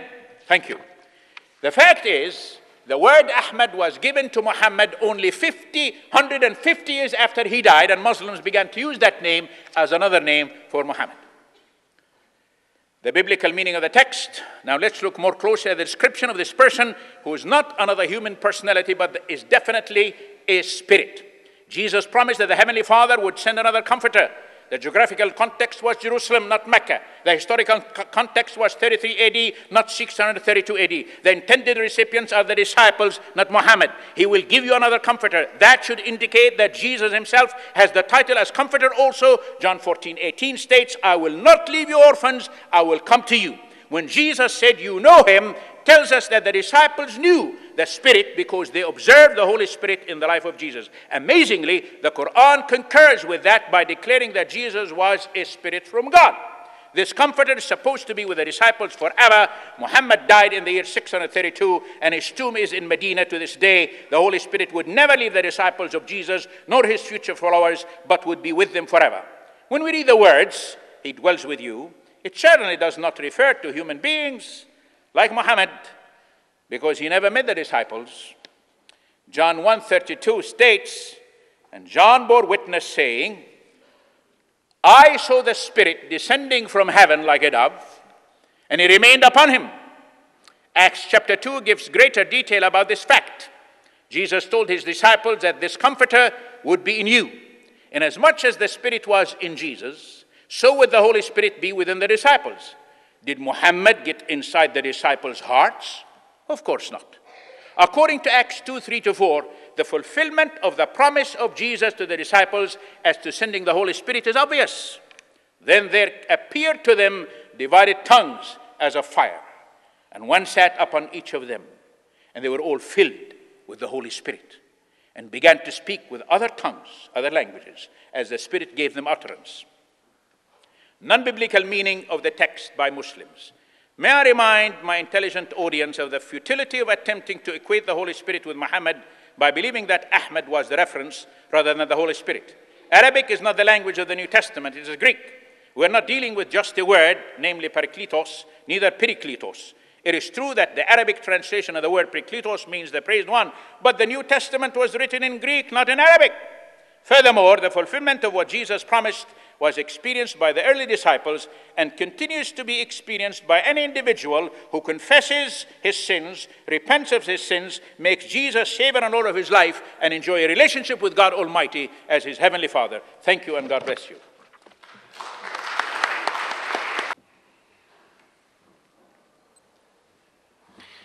Ladies and gentlemen, I want to thank you again for your patient listening, and Dr. Shorrosh, thank you for your scholarly presentation. Now, you will recall, folks, that I gave 5 reasons for thinking that the Bible, both the Old and New Testament, speak of Muhammad, peace be upon him. First, that he was a prophet like Moses from Deuteronomy. Second, that he fulfilled the expectation and the promise that God left with Abraham and Ishmael. Third, that he is the one described in the Song of Solomon, especially in chapter 5, verse 16, where his name is echoed in the Hebrew text. Fourth, that he fulfills that expectation which we still see lingering in the opening chapters of John's Gospel, and even into Acts of the Apostles. Even after Jesus had already left the scene, we find Peter speaking about the time of refreshing when that prophet will come. And that, I have said, is obviously a reference to the Prophet Muhammad. And fifth, that Muhammad is that paraclete that is spoken about in John chapters 15 and 16, when these are read as an earlier form of Jesus' saying about the paraclete than is found in John chapter 14. Now, how did Dr. Shorrosh respond to these specific points? As far as I can see, although Dr. Shorrosh has made many points, he only dealt directly with 2 of these areas. For example, he did not touch at all upon the Song of Solomon argument. And I would be delighted to hear what he has to say about that. Definitely. Now, as for the ones that he did deal with, let me give some of my brief responses to his points. First, about Deuteronomy 18:18, the brethren of the Israelites. Dr. Shorrosh quoted passages from the Bible to show that brethren means another tribe. But none of these passages show that the brethren means only another Israelite tribe. So if Benjamin is brothers of Israel, that helps to establish my point, in fact, that there could be others also who are not within the same family and they're still brethren. Brethren could be extended wider, and there's no need to limit it. Deuteronomy chapter 17, verse 15, about a king who must be from among the brethren of the Israelites. That's about a king, not necessarily a prophet. And what is specified there does not have to be extended everywhere. Moreover, even if you read it on Dr. Shorrosh's reading, it doesn't say that it must be from Israelites. That's Dr. Shorrosh's words, that the king must be from the Israelites. If it says a brethren who must be one of your kinsmen, well then that was what the Prophet Muhammad was. He was from the Ishmaelites who was from the kinsmen, as I have already demonstrated with the biblical reference. I've shown that according to the book of Deuteronomy, the Edomites were the brethren of the Israelites, by virtue of the fact that their forefathers were brothers of each other. Similarly, the Ishmaelites are the brethren, I have argued, of the Israelites because they had a similar sort of connection with their forefathers. Second, Ishmael, he says, is not the only father of the Arabs. That is not necessary to my argument. What is only necessary is that Ishmael is the forefather of Muhammad, and therefore Muhammad is from the brethren of the Israelites. And according to Dr. Shorrosh's own writing, that holds true. So he makes points, but with no avail.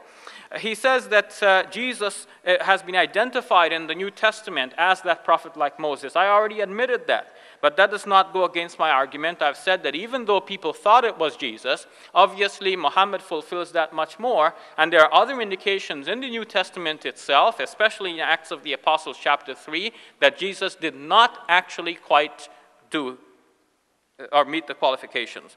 Fourth, he said that the similarity between Moses and Jesus are numerous. What he doesn't realize is that in quoting the New Testament to show the similarity, he is quoting a point of view of a Christian writer who deliberately tried to make Jesus look like Moses. And this is widely acknowledged in biblical scholarship. If you read any introduction to the Gospel according to Matthew presented in our present century, you will find the authors admitting that Matthew has deliberately styled it so. So you have this great Sermon on the Mount. Why is it the Sermon on the Plain in Luke and not the Sermon on the Mount? They say that Matthew has deliberately gathered all of that material and made it into one sermon and has Jesus sitting on the mountain to deliberately resemble Moses. So it's not that Jesus actually did this in fact, but that the author wants to present him like Moses by one way or another. As John Dominic Crossan puts it, what we have in these Gospels about Jesus in this regard is not history memorized, but prophecy historicized. In other words, the writers did not try to find out what really happened, but they read the Old Testament to find out what should have happened, and then they wrote that. So you cannot then use that as a proof that Jesus actually was the person like Moses. The essential point of similarity with Moses is that he was a statesman in addition to a prophet. He was a lawgiver introducing a new code, a new covenant, a new book. And that is what Muhammad did. Whereas Jesus only said, you have heard that, okay, I'll tell you about the spirit of things. But he did not introduce a new commandment. New commandment of love? That was always there. But Jesus did not give a new set of 10 commandments, but you quoted Matthew chapter 5, Dr. Shorrosh. Read further in Matthew chapter 5 where Jesus said, I have not come to abolish the law or the prophets, but to fulfill. And he said, whoever breaks the smallest one of these commandments will be called least in the kingdom of heaven. In other words, Jesus, like the prophets before him, had to follow the Mosaic law. Muhammad did not follow the Mosaic law directly, but he got a new revelation with a new law in a new book, and that is why James Dow, in his Collins Gem Dictionary of the Bible, identified Muhammad as the only person, as you've heard me quote before, who is like Moses. I say that my case there is quite strong. Now, he says that Jesus' tomb was empty and he reappeared to his disciples. But in fact, as I will show when we deal with the crucifixion and resurrection, that there were good reasons for thinking that that is in fact not so. That even though it is written so in the Gospels, that is not believable. Sixth, he said that there are three factors. One, that the prophet must speak to God directly like Moses did. But if you read the ancient Jewish commentaries on this, like the Sifri on Deuteronomy, for example, they specifically say that that is excluded. They said that the prophet like Moses will not be spoken to directly by God, but that the Holy Spirit will come to his mouth. And that's why it says, I will put my words in his mouth. And that obviously Muhammad fulfilled. So I think that Dr. Shorrosh has made some very important points, but at the same time, the points do not hold up against my argument. Now, was Muhammad a mediator? Yes, he was a mediator between God and human beings in terms of bringing their message. And in that sense, that is what Jesus was as well. Jesus should not be conceived of as a mediator in the sense that he stands between God and people and makes God change his mind. Because Muslim, Christian, and Jewish theologians agree that nobody can make God change his mind. So there is no mediator in the Abrahamic traditions between God and man. We speak to God directly and we confess our sins to him directly. We do not need someone to die for our sins as a mediator because God can forgive our sins directly and he does not lose anything by doing so. Dr. Shorrosh asked, what was the wonder or the miracle of Muhammad? It is the Quran which we can examine today. If you say that Jesus performed miracles, well, people may say, well, show me those miracles. Many theologians and church leaders today deny that Jesus walked on water or raised the dead or that he was even born of a virgin or even that he was resurrected physically back to life. All of these miracles might be denied because they're not here to be examined and felt. But the Quran is the lasting miracle of Muhammad, which continues to convince Muslims of his divine mission, even if others are still wondering about it. 7, he gives more proofs that Jesus is like Moses. And he says that Jesus said that Moses wrote of me. But again, many theologians would look at that and say that Jesus here, this could not have been God because he seems to think that Moses actually wrote something about him, whereas in fact the Torah as we have it today was written much later than Moses, as is known from the book of Deuteronomy chapter 34, where it describes the death of Moses. Now he thinks that Muhammad is dead and Jesus is alive, and that proves something about Jesus and something negative about the prophet Muhammad. But the fact that the prophet is dead, folks, does not mean that that is a false prophet. Moses is a dead prophet, but he's not a false prophet. Jesus is alive not by his own doing, but by the grace of God, Muslims believe. And that makes God the miracle worker and Jesus the object. God is the one who has kept him alive. Now, Jesus, he thinks, was declared the Son of God. But that, of course, is reading back the later understanding about Jesus into the Gospels. If God had really declared before a massive crowd, this is my beloved Son, you should listen to him, do you think thereafter there would be any doubt about Jesus? But there was, of course, many doubts about him, and people tried to kill him, which means that historically he was not recognized as the Son of God during his lifetime in the manner in which Christians have now come to understand him. That is a later understanding that the readers then read back into the Gospels. Again, they didn't ask what happened, they asked what should have happened. So they went to the second Psalm, and they saw that David was called the Son of God, where God said to David, you are my son, this day I have begotten you. And then they wrote that into the life of Jesus, and they picked the occasion of his baptism. This is not historical fact, but in fact historical, or rather, it's not history memorized, but prophecy historicized. Now, Dr. Shorrosh uses a lot of what we would call straw man arguments. He refers to things that I did not say, and he attacks those. Well, that's the peril of the prepared speech. I wish he would put his speech away. He would think about what I'm saying, make notes, and then come back and respond specifically to what I have said. I did not argue that Muhammad and Moses are similar in the ways in which he has said, which he has proceeded then to demolish. When you cannot demolish the opponent, you create a straw representation of him and you knock that down because that's easy. That was not my point, folks, so he has to respond to the points I made. Now, he was reciting from John chapter 1, verse 1, and at first I said I didn't know what he was saying, Because the way I have learned John 1:1 is like this: en arche en hologos, kai hologos en proston theon, kai theos en hologos. I didn't recognize the Greek that Dr. Shorrosh was reading.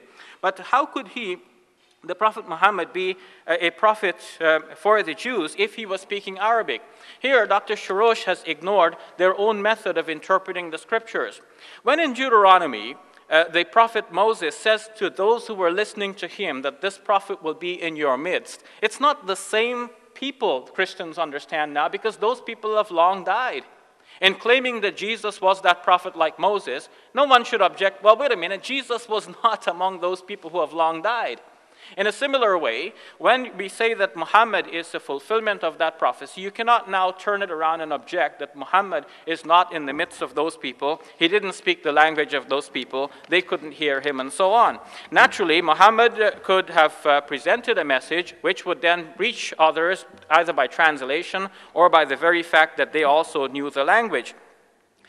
Did Muhammad communicate with the Jews to learn their scriptures? There is no doubt that Muhammad was an intelligent man, and he must have been aware of his environment, about other scriptures, about other teachings. But the Quran insists that he was not trained to read or write. He was an unlettered prophet.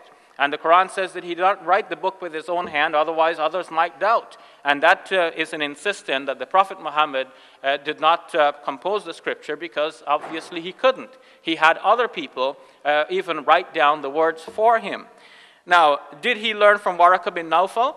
I believe that Dr. Shorrosh wants to prove by one way or another that the Prophet Muhammad learned from others, and so he suppose that Waraqah bin Nawfal was a Nestorian monk who taught the Prophet Muhammad Hebrew for 15 years. You can suppose a lot of things.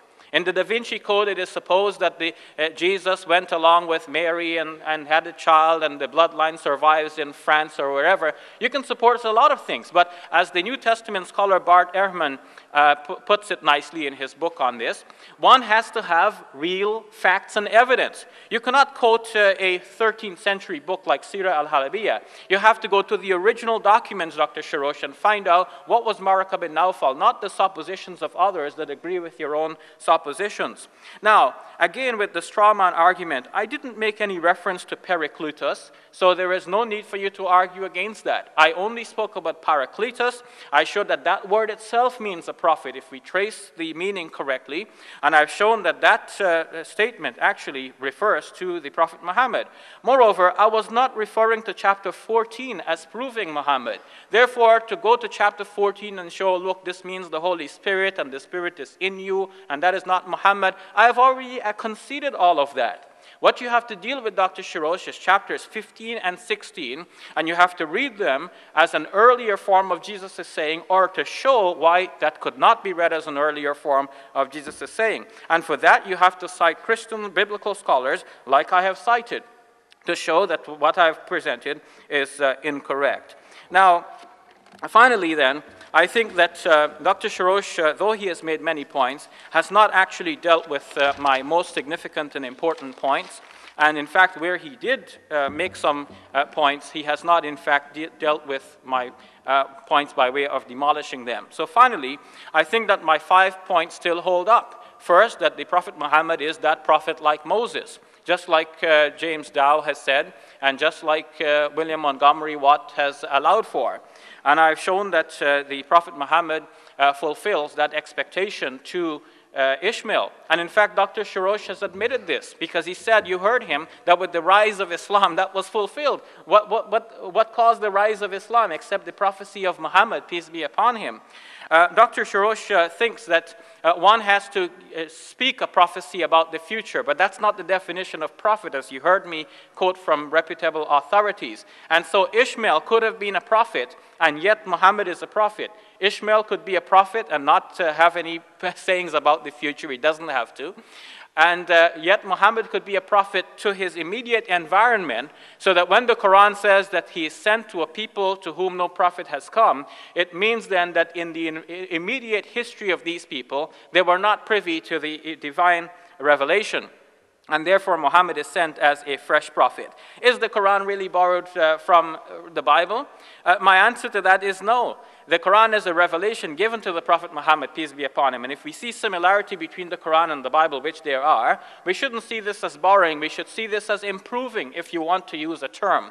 Because if you compare the stories in the Quran and the Bible, one for one, you will see that invariably the Quran is improving upon the stories in the Bible. And so if the Bible is the Word of God, the Quran is even more so an improved Word of God. Now, if the Bible is corrupted, how can we use it as evidence? I've shown that we can look at the Bible critically, we can reconstruct its history, we can find out what was said before its final form. We can find out, for example, what did Jesus say, or how was it represented earlier than it is now in the Bible. And even though we can hold that there are corruptions and changes in the Bible as it now stands, it is possible also to see that as much as we can reconstruct the original form of the Bible and of Jesus' sayings, when he spoke about the Paraclete, he really spoke about the Prophet Muhammad, peace be upon him, to come after him. Thank you very much.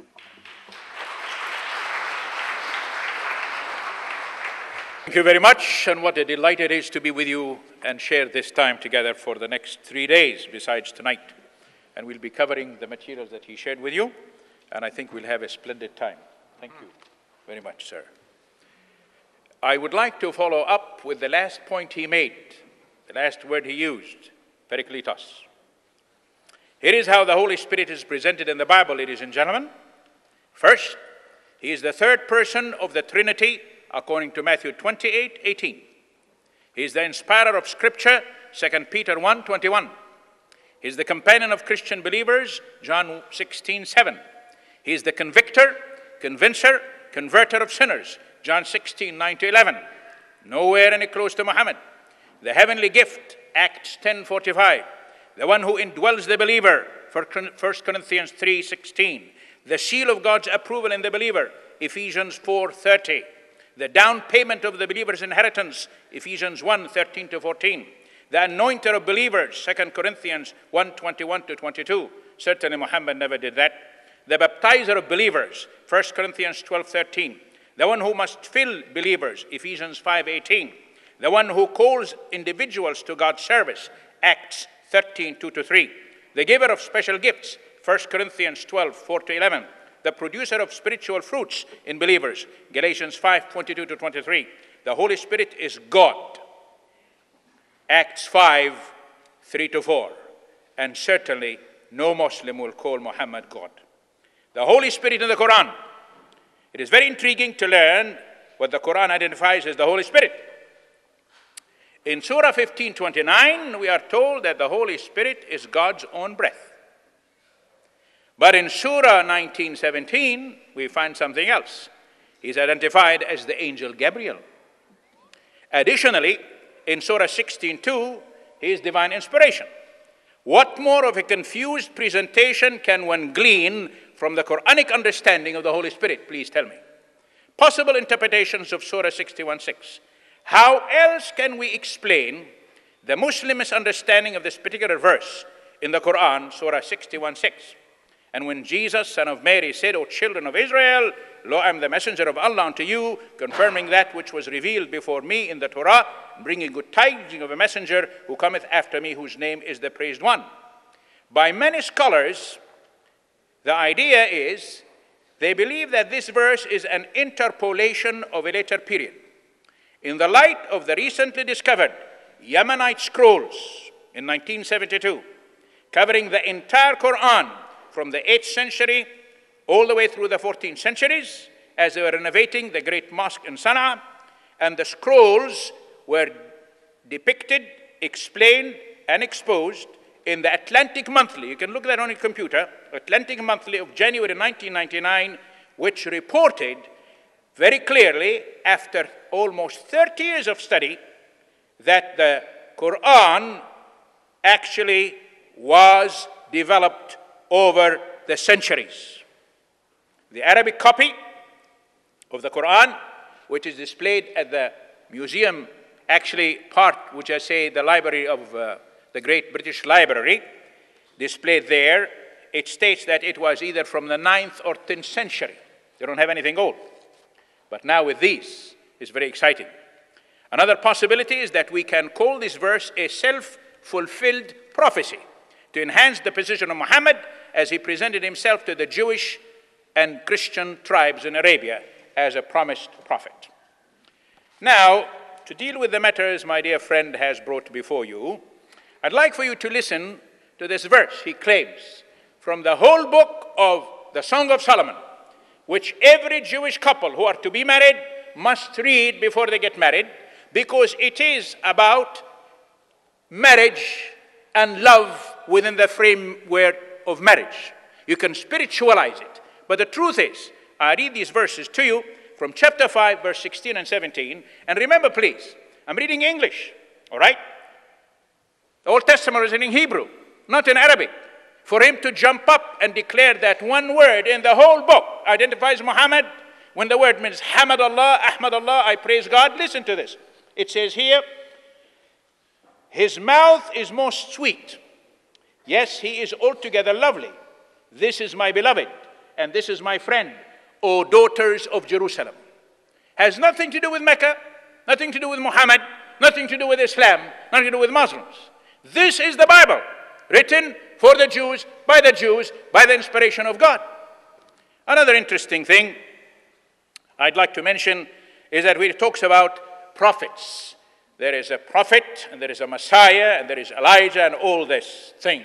The fact is, when we come to that point on the last day, when we have a comparison between the Bible and Jesus and the Quran and Muhammad, I will explain to you that there is no way under the sun you can figure out anything else but the fact that the Jews believed Jesus was both the prophet and the Messiah. There is no difference between them.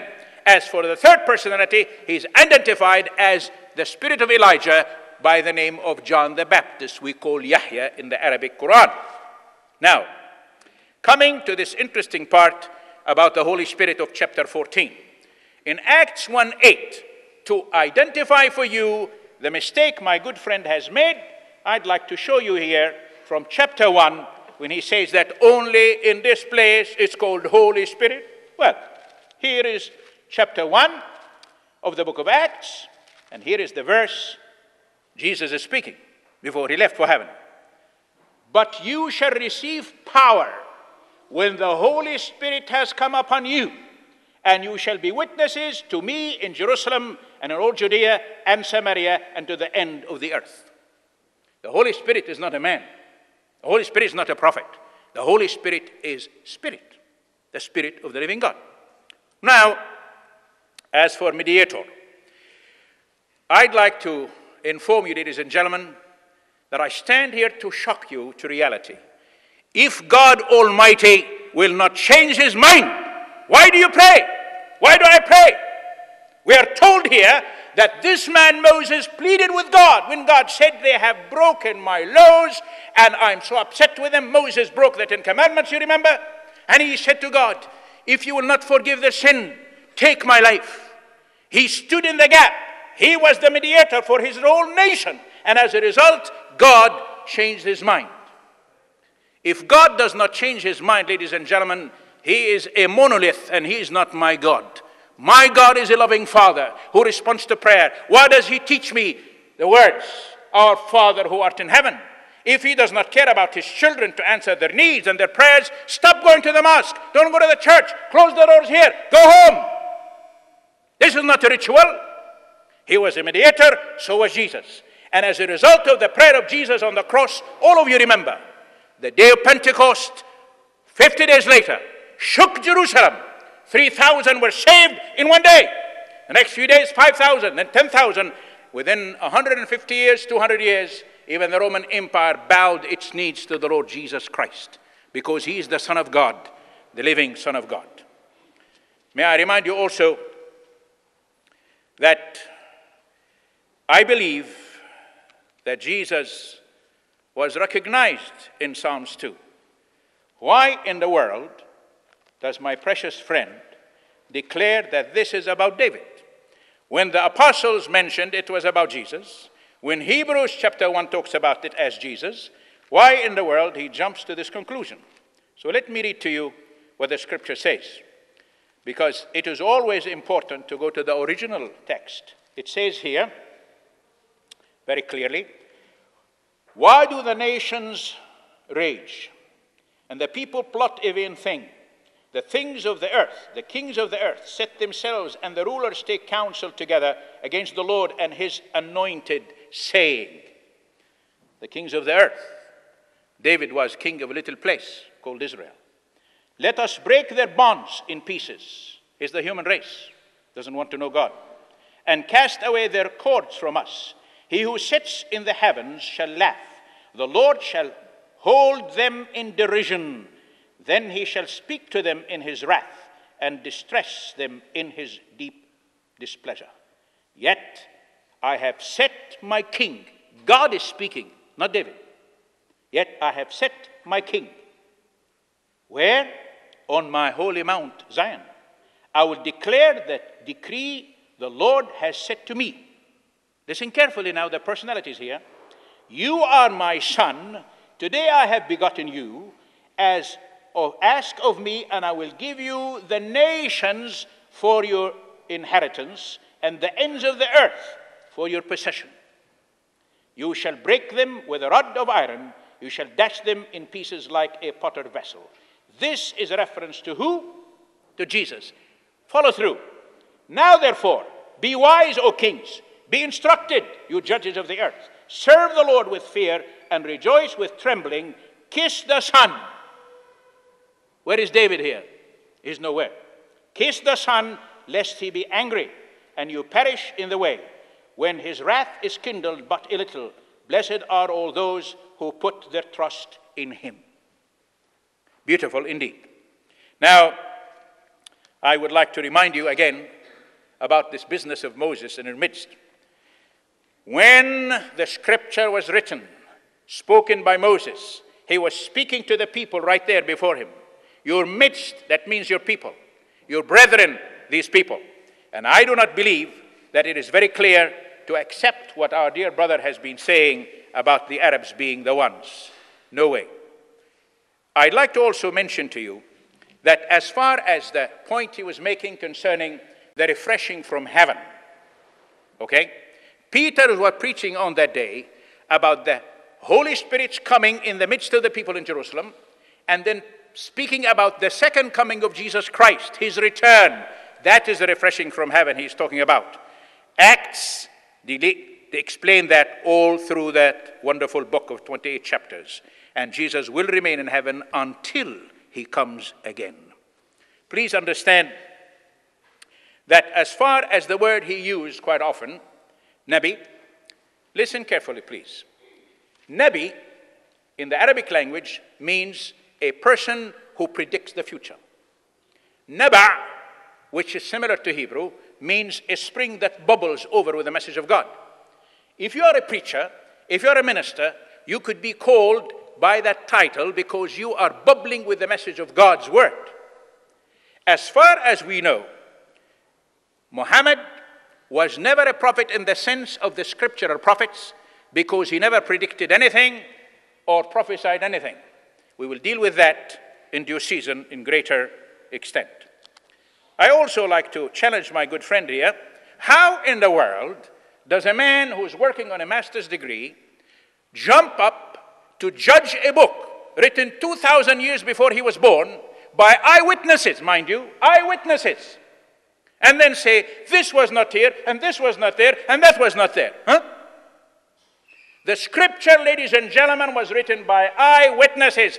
Matthew was there. He wrote in his lifetime, not after he died. Nobody interpolated. Nobody put the scripture or that scripture. And as far as the portions of John, I'd like to inform you, if you're not familiar with your Bible, Jesus was speaking to the disciples, and when he finished that discourse, he simply prayed what we call the high priestly prayer. I have been to Jerusalem, and I've been there, I lived there, I went to all the places. I've taken 39 tours with people, friends of mine, and you can walk from the Mount of Zion all the way down to the Garden of Gethsemane, where he spent the last night in prayer, and recognize that it is very easy to have said these, sir, from the walk, from up the mountain till you get to the garden. There was nothing put in there later. John outlived everybody, and as a result, he had the faculty, the memory, the Holy Spirit upon his life to write also 1 John, 2 John, 3 John, the book of Revelation. As a man of God, as a prophet of God, as an apostle of God. He wrote all these details, and he ended by saying that I have written this because as an eyewitness, I have written this that you may believe that Jesus is the Christ, the Son of God, and believing in him, you have eternal life. Why would he deceive you? Why would he add something that is not there? Why would he say something that Jesus did not say? He would be lying. And the word of God concludes by the fact that if anybody adds or takes away from the Bible, God will put a curse on him. You must remember that, please. And now, I come to another interesting point here. 5 minutes. Thank you. Anyway, it's on the back of this. All right. I believe our desire is very simple. We want to know the truth.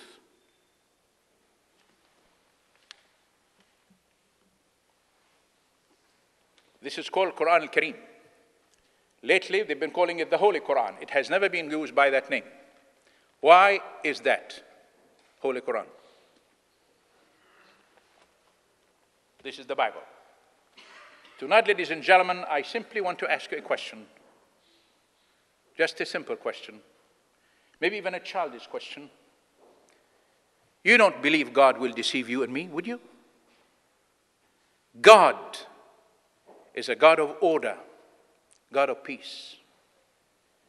Is it possible for you to accept that these two books claim to be inspired by God, yet they contradict each other? I conclude my presentation. Thank you. So if I could ask that we have a 4-minute conclusion from both speakers, and if we start with Shabir Ali to finish, to do his conclusion for tonight.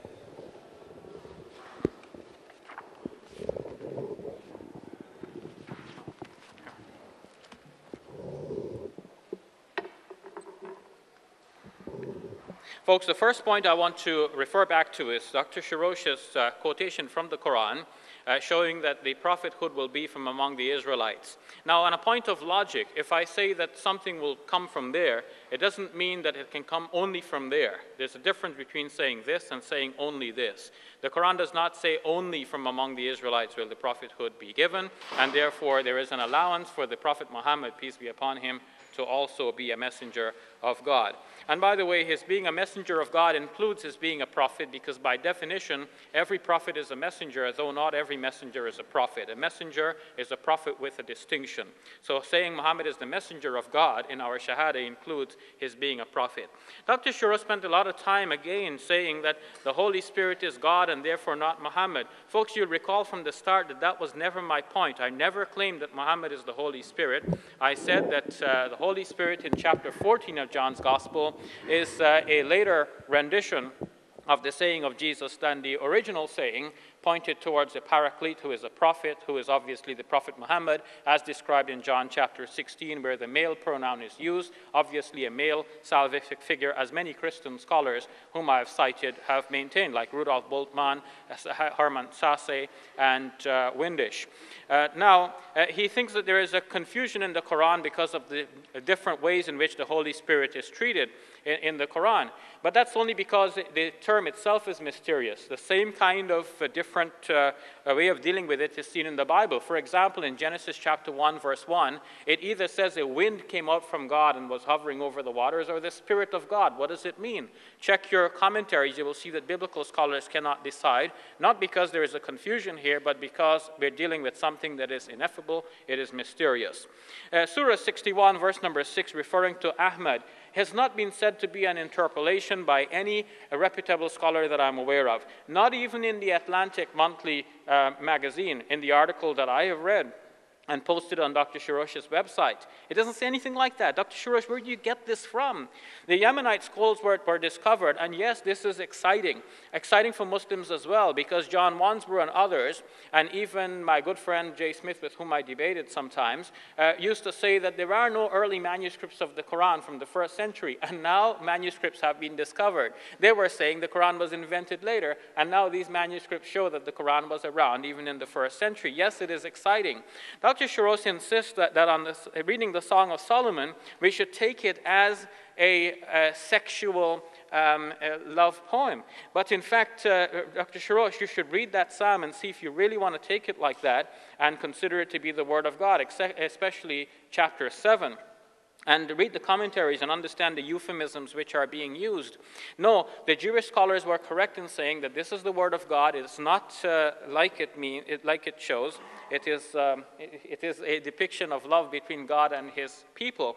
And in that case, the Christian scholars said it is between Christ and His church. And naturally, Muslim can say it is between Muhammad and his followers, especially since there is an echo of His name as we read the Hebrew of that psalm. I didn't say that the psalm gives us His name, but an echo of His name when we read the Hebrew, and that definitely is there. Finally, folks, I can put before you that the 5 points I presented do hold up. None of these 5 points have been taken down by Dr. Shorrosh, even though he has tried very much. His reference, for example, to the Psalm of David, and ask why Psalm of David referring to Jesus. Well, of course, it refers to David in the original. And why would somebody working on a master's degree consider these Gospels to not be written by the authors whose name they bear? Because PhD scholars who are teaching me have told me exactly this and have written it in the books, and I've cited some of these writers. Thank you very much.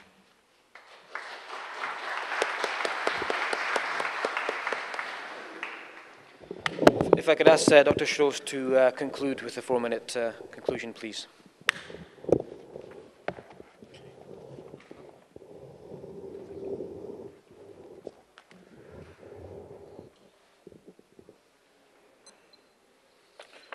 I will disregard and all these conjectures of my good friend and statements because he has forgotten we have 2,000 years of theology, history, missions, evangelism that goes counter to every point he has made. For indeed, we believe Jesus and Jesus alone is the prophet that Moses talked about, and Jesus alone is the one who sent the Holy Spirit. Jesus himself had just miraculously fed 5,000 people from 5 loaves and 2 fish. The excited crowd proclaimed, "This is truly the prophet who is to come into the world." John 6:14. Many Jews in those days were wondering if Jesus of Nazareth was the fulfillment of Genesis 49:10. The scepter shall not depart from Judah, nor a lawgiver from between his feet until Shiloh comes, and to him shall be the obedience of the people. Moses, the great lawgiver, had come centuries earlier and was a descendant of the Levites. But the peacemaker, Shiloh by name, which Jacob predicted would come from the tribe of Judah. Apparently, some of the Jews believed that Jesus was the one because he was from the tribe of Judah. John 15:6 tells us that after the miracles of the fish and the bread, they wanted to come and take him by force to make him king. As for a previous point he made, that Jesus could not be the one because from Galilee, because no prophets came from Galilee, I got news for you. Apparently, he does not know that Nahum, we have a town named after him in Galilee, came from there. Jonah, the book of Jonah, came from there, near my hometown of Nazareth. So we have Galileans that came from there. All right? Again, while Jesus was preaching in Jerusalem, the populace responded to him in this remarkable fashion. "Truly, this is the prophet." Others said, "This is the Christ." John 7:40 and 41. Many of the Jews did not distinguish between the coming prophet and the coming Messiah. To them, he was one and the same. And indeed, Jesus was both the prophet and the Messiah. Dear friends, let us simplify the entire discussion of this engaging topic. If you are drowning in a lake, do you need a prophet or a philosopher to predict your dire consequences, or a compassionate person who would risk his life in order to save you? Jesus announced, I have come that they may have life and have it more abundantly. If you are tired and bent under a heavy load of worry and sin, do you need a psychologist to identify your problems or someone to remove your burdens? Jesus proclaimed, come to me, all you labor and heavy laden, and I will give you rest. Take my yoke upon you and learn from me, for I am gentle and lowly of heart, and you will find rest for your souls. For my yoke is easy and my burden is light. Matthew 11:28-30. If you are Jewish and recite Psalm 23:1, which says, the Lord is my shepherd, I shall not want, Jesus invites you to know who is this shepherd. I am the good shepherd, and I know my sheep, and I am known by my own. If you are a Muslim who prays every day, show us the straight path, Surah 1:5, Jesus invites you to experience the answer to this prayer in John 14:6. I am the way, the truth, and the life. No one comes to the Father except through me. If you claim to be a Christian, yet not sure of your salvation and eternal destination, Jesus invites you to believe his assurance. But what does it say? The word is near you, in your mouth and in your heart. That is the word of faith which we preach. That if you confess with your mouth the Lord Jesus and believe in your heart that God has raised him from the dead, you will be saved. For whoever calls on the name of the Lord shall be saved.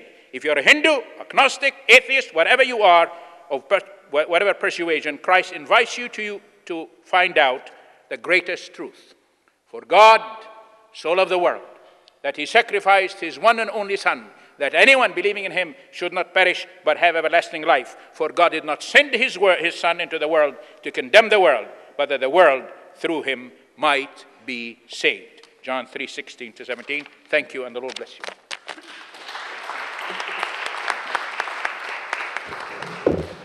Okay, thank you very much to both speakers for their prolific discussions, and also for keeping to time as well.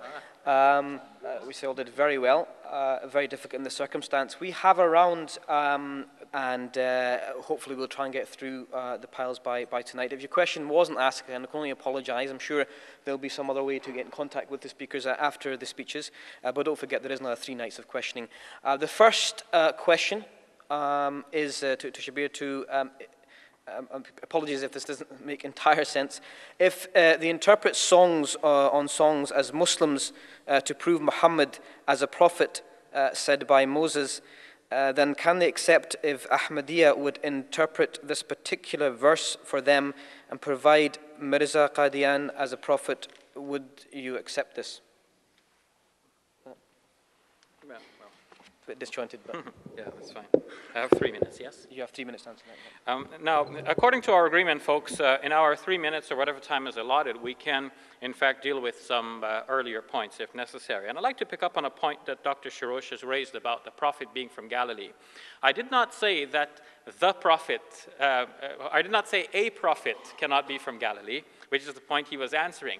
I said the prophet cannot be from Galilee, and there's a difference. And there are 2 readings in that verse in John's Gospel, if you check it, and you will see that Dr. Raymond Brown, in fact, has dealt with this, and he quoted the very verses that Dr. Shorrosh quoted and showed that the proper reading is that they were saying that the prophet cannot come from Galilee, because everybody knew, as Dr. Shorrosh knew and said, that in fact prophets did come from Galilee previously. But that prophet, like Moses, who was to come, cannot be from Galilee, and that was my point. It still holds.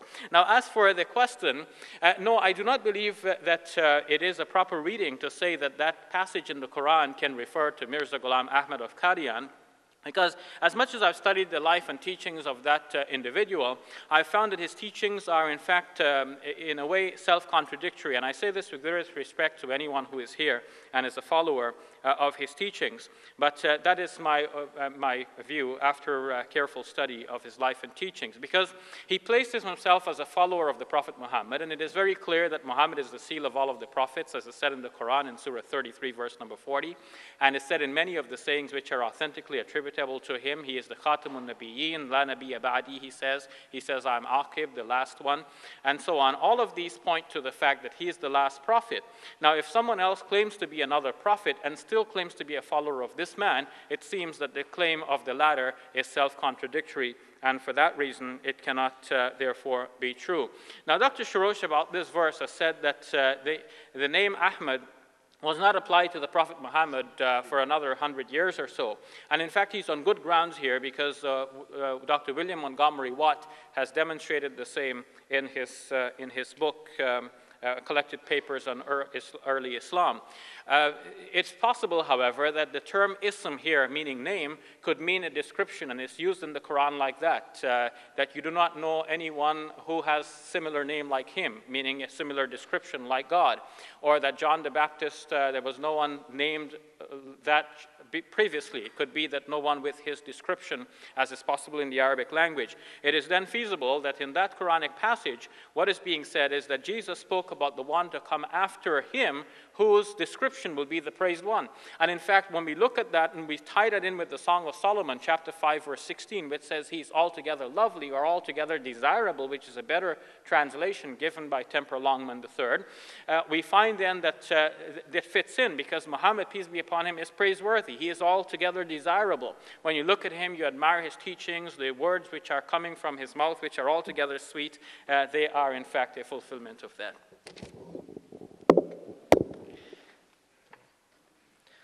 Question for Dr. Shorrosh. Dr. Ally Shorrosh claimed that the Prophet Muhammad translated Hebrew to Arabic. The scientific explanation, the question is, the scientific explanation of how an embryo is formed, the shape of the earth, other prophecies that have come to pass, why aren't they in the Bible or the Torah?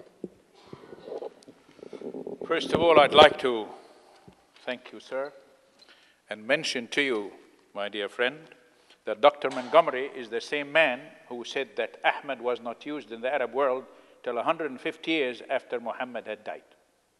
Same man you're saying.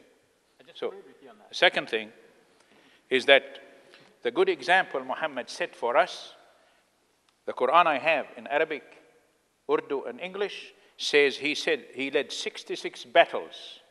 What a good example is that. And the Quran has over 100 verses about killing others to provide them with the opportunity to be Muslims. If they don't become Muslims, they're out, gone. What do you do with all of that? What's so sweet about that? And what about the many wives? We leave that alone. But now, I'd like to address my friends here with the fact that what they are talking about is borrowed from the Bible. See, practically 75% of the Quran, I have never backed from that, is borrowed from the scripture. And the Psalms here, 139, tells you, here it is, how this formation is. My frame was not hidden, 139, verse 15, from you when I was made in secret and skillfully wrote in the lowest parts of the earth. Your eyes saw my substance, being yet unformed. This is where the Quran borrowed the idea of embryology. And in your book, they all were written, the days fashioned for me, when as yet there was none of them. As for the other matter of scientific things, I'd like to tell you we'll be dealing with that more so in the days to come. But this is where the interesting scripture is concerning the matter of this earth we're living on and the balances of it. It says in chapter 40 of Isaiah, verse 22, before Christopher Columbus came around, Amerigo Vespucci discovered America, and all the rest of them, it is he who sits above the circle of the earth, and its inhabitants are like grasshoppers, who stretches out the heavens like a curtain and spread them out like a tent to dwell in. Thank you.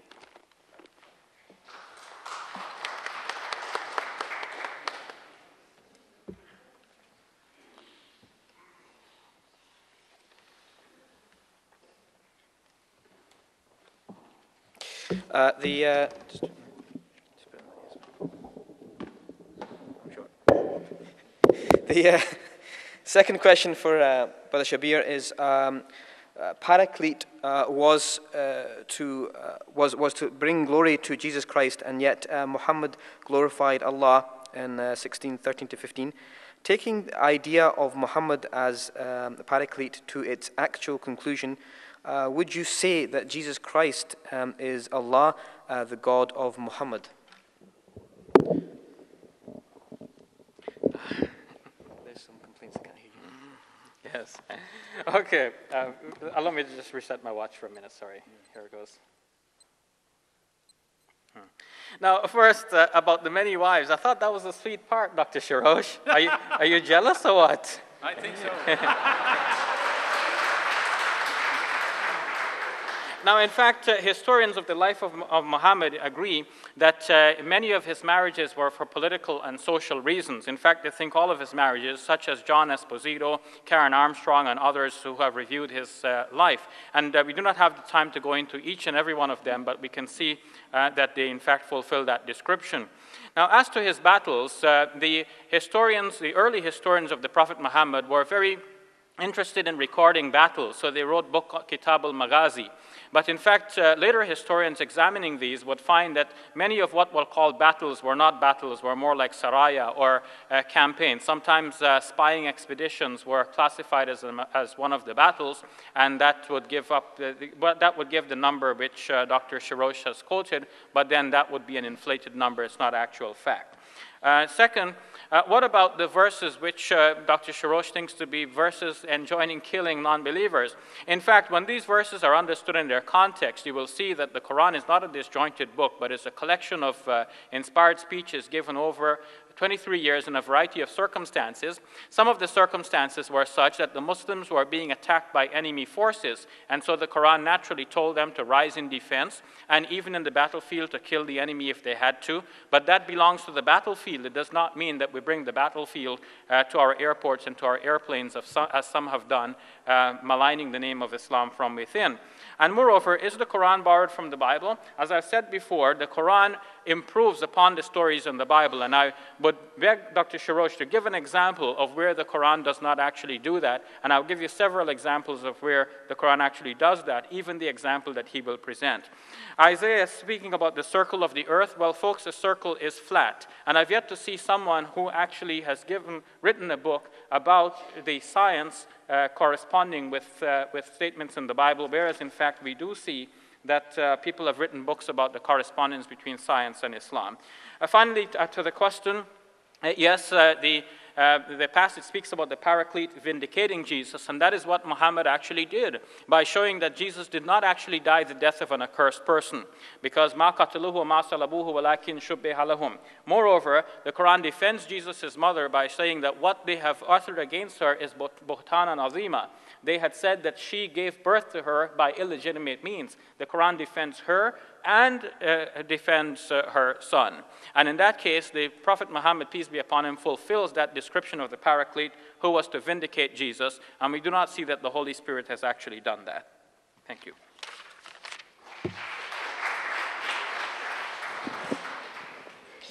A question to Dr. Shorrosh. Could you please tell us then who is Muhammad and what is the Quran, and where it came from, based on the fact that many Arabs try to construct something similar, and nobody has been able to do that so far?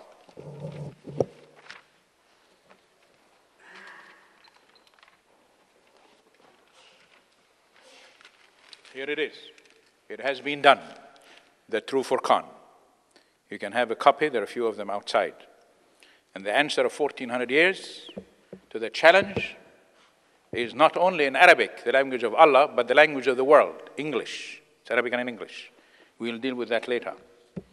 As for the crucifixion, appreciate what he was saying, but it's not the truth. Because the truth is the Quran and Muhammad denied the most important thing for which Jesus came. The crucifixion for your sins and mine. Because the scripture is replete. 300 prophecies over the period of 1500 years. Talking about the coming of this special person, the Messiah of God, anointed to be your Savior and mine. God is not interested in Islam. He's not interested in Christianity. He's not interested in Hinduism. He's not interested in religion. He has never been interested in religion. He's interested in a relationship between you and God. And can you call him Heavenly Father? You cannot until you are born again and find out through Jesus Christ your sins can be forgiven, and you are not wondering, living on your nerves, whether Allah is going to send you heaven or hell, because he has the authority, but you can accept his covenant that through his precious blood your sins can be forgiven. You can have a home in heaven. Nobody can give that assurance except Jesus Christ. Now, as far as the other battles, I want to ask you, who fought the first battle? The Battle of Badr. Huh? Who attacked him? Who attacked him from Spain? Who attacked him from France? Who attacked him from Persia? Nobody. 66 battles, defensive battles. My goodness, let's be serious. We're talking about the truth. Study the truth, the Word of God. Truth is Jesus' embodiment of truth. That's why he could say, truly, truly I say unto you, he never sinned. He is a sinless one. 3 times Allah tells Muhammad to ask forgiveness of his sins. The word of God is the embodiment of truth, and he is the truth. Ladies and gentlemen, I rest my case saying to you, Jesus loves you. Muhammad didn't die for your sins. Jesus did. Muhammad is in his grave. Jesus is alive. Muhammad is not coming back. Jesus is coming back. Why? You can answer that question. Thank you.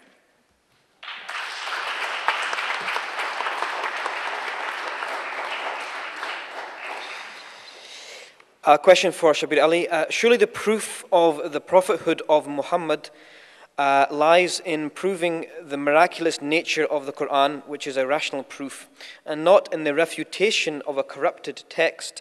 Aren't you digging a hole for yourself by referring to the Old and New Testament?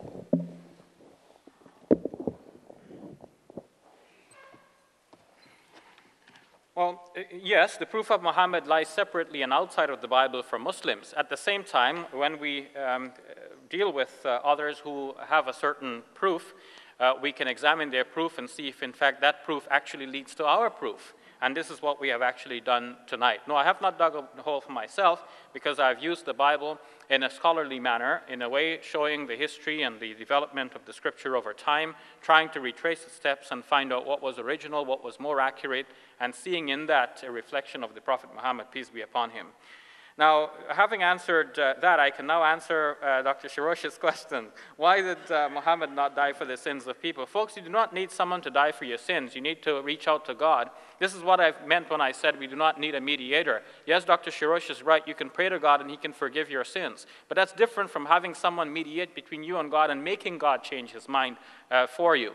No, you can make God change his mind, not by forcing God, not by having a mediator imposed between you and God, but by just simply asking God, please forgive me, I'm a human being, I've sinned, and I try to do my best, and God will forgive you, we believe. Now, Dr. Shorrosh apparently has not heard me, and this is unfortunate, because he has to deal with my specific points. He cannot just simply repeat again 66 battles when I've already classified them as being some battles and some saraya. He has to deal with that. Otherwise, we'll be like 2 ships passing in the night and not interacting with each other. The Battle of Badr was also, in a sense, a defensive battle, no matter how you understand it, and there are different ways of reconstructing the history behind that. The Quran itself puts it by saying, أُذِنَ لِلَّذِينَ يُقَاتِلُونَ بِأَنَّهُمْ ظُلِمُوا. Well, permission is given to those who have been attacked because they have been oppressed. And that is the verse from Surah 22, verse number 39, which expressed permission for Muslims to go forth and defend themselves because they were being attacked. It looks like the Battle of Badr is included in that. Now, what about the true Furqan? I have read some parts of it and I'm not satisfied. The Quran says, bring something like it and call your witnesses besides Allah if you are truthful. So get the experts in the language to review that book and show us that, in fact, this book matches the beauty, the eloquence, the wisdom of the Quran. And now 1,400 years have passed. A lot of water has flowed under the bridge. Now the Muslim community has received the Quran as a living experience. Can the true Furqan supplant that and show itself to be a better book than the Quran itself? I do not believe so. Moreover, some of the doctrines of the true Furqan I have found to be self-contradictory. And the Quran does not have any self-contradictory doctrines. When the Quran teaches the unity of God, the prophethood of the Prophet Muhammad, peace be upon him, all of this is quite clear, simple, non-contradictory, not true with the book which Dr. Shorrosh has shown us as the true Furqan. And finally, the crucifixion was not the main thing about Jesus. Jesus taught many people and gained many followers. He should be known for the truth of his teachings, his honesty, his good morals, not his crucifixion. Crucifixion, his death on the cross as an accursed sinner, that is not what Jesus was about. Thank you.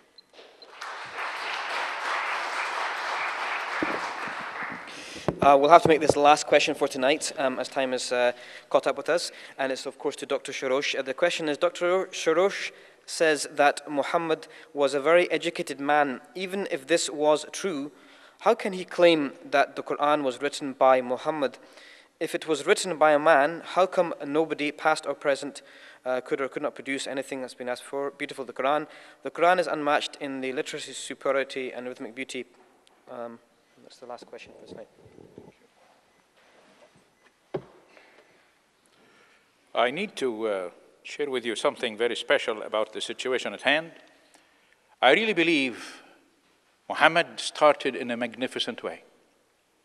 In the first 12 years of his life, he was an exemplary fellow. He was even called Al-Amin. Unfortunately, because he made a mistake of declaring Allat, Uzza, Manat were goddesses and their intercession is accepted, and the Meccans bowed down, and then he changed his mind and said these were satanic verses. They plotted to kill him. He had Ali sleep in his bed, and he fled. Hijrah is actually an escape. The beginning of Islam, strange enough, begins at that moment, not the birth of Muhammad, not the so-called revelations, but he escaped. And as an orphan who had nothing, he had gained great position by being the man who is among the elite of the city, by marrying this woman, Khadija, who'd been already a widow twice, so he had the claim to all her riches. And when he left, he began to plan to come back to the town that kicked him out. And 8 years later, he came with 10,000 followers. And after Khalid ibn Walid took a fight and lost 45 people, then he took over the city and made them follow this religion. And I believe as a Christian Arab, without the sword of Islam, you would have never heard of Muhammad or his name or his religion. He would have been buried in the sand dunes of Arabia. The truth is, Jesus is the way, the truth, and the life, not Muhammad. He does not save you. Jesus saves you. As for the cross and crucifixion, we'll talk about that Sunday, Lord willing, and we'll explain to you in detail how there is no way anybody with a sense in his head would believe a handful of verses of a book written 600 years after the fact would be accepted when the eyewitnesses have written a fourth of all the Gospels in details about the people, their person, their time, the governors, and everybody else who watched and experienced the fantastic truth that Jesus died for sinners. And he prayed for you when he said on the cross, Father, forgive them. May he forgive us for the misunderstanding we have and come to know that to know God is the beginning of wisdom. Thank you, and God bless you.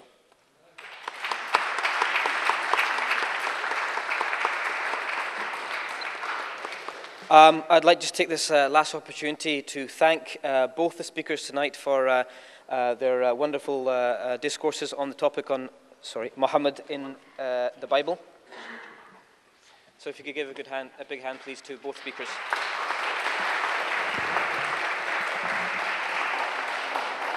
Just before you do head off, just to make mention to a couple of things. One is, yes, of course. Thank you very much. To make mention of the sponsors for tonight. This event is organised by the Muslim Information Service Scotland. And thanks to Halal Mortgages, JBNS, Mango PR, and Islamic Finance Council of Scotland. Just to mention tomorrow as well, just before you do head off, just give me 2 minutes, please, to mention that tomorrow's lecture will be debate Allah or Trinity, the nature and character of Allah and Trinity, idolatry, paganism, or true monotheism, showing God's love. Sunday, crucifixion or fact or not, crucifixion and resurrection of Christ, historical fact or error. And finally on Monday, debate 4, Bible versus Quran. There have been a lot of questions about that, and I hope you can come on each evening to that. I would like to thank the audience tonight for staying within the rules of the debate and discussion. I heard very few amens or Allahu Akbars. Thank you very much for sticking to that. And I hope that you'll come back tomorrow and take part in the debates. There is some literature leaflets at the back, which you're more than welcome to take before you leave. And just to mention,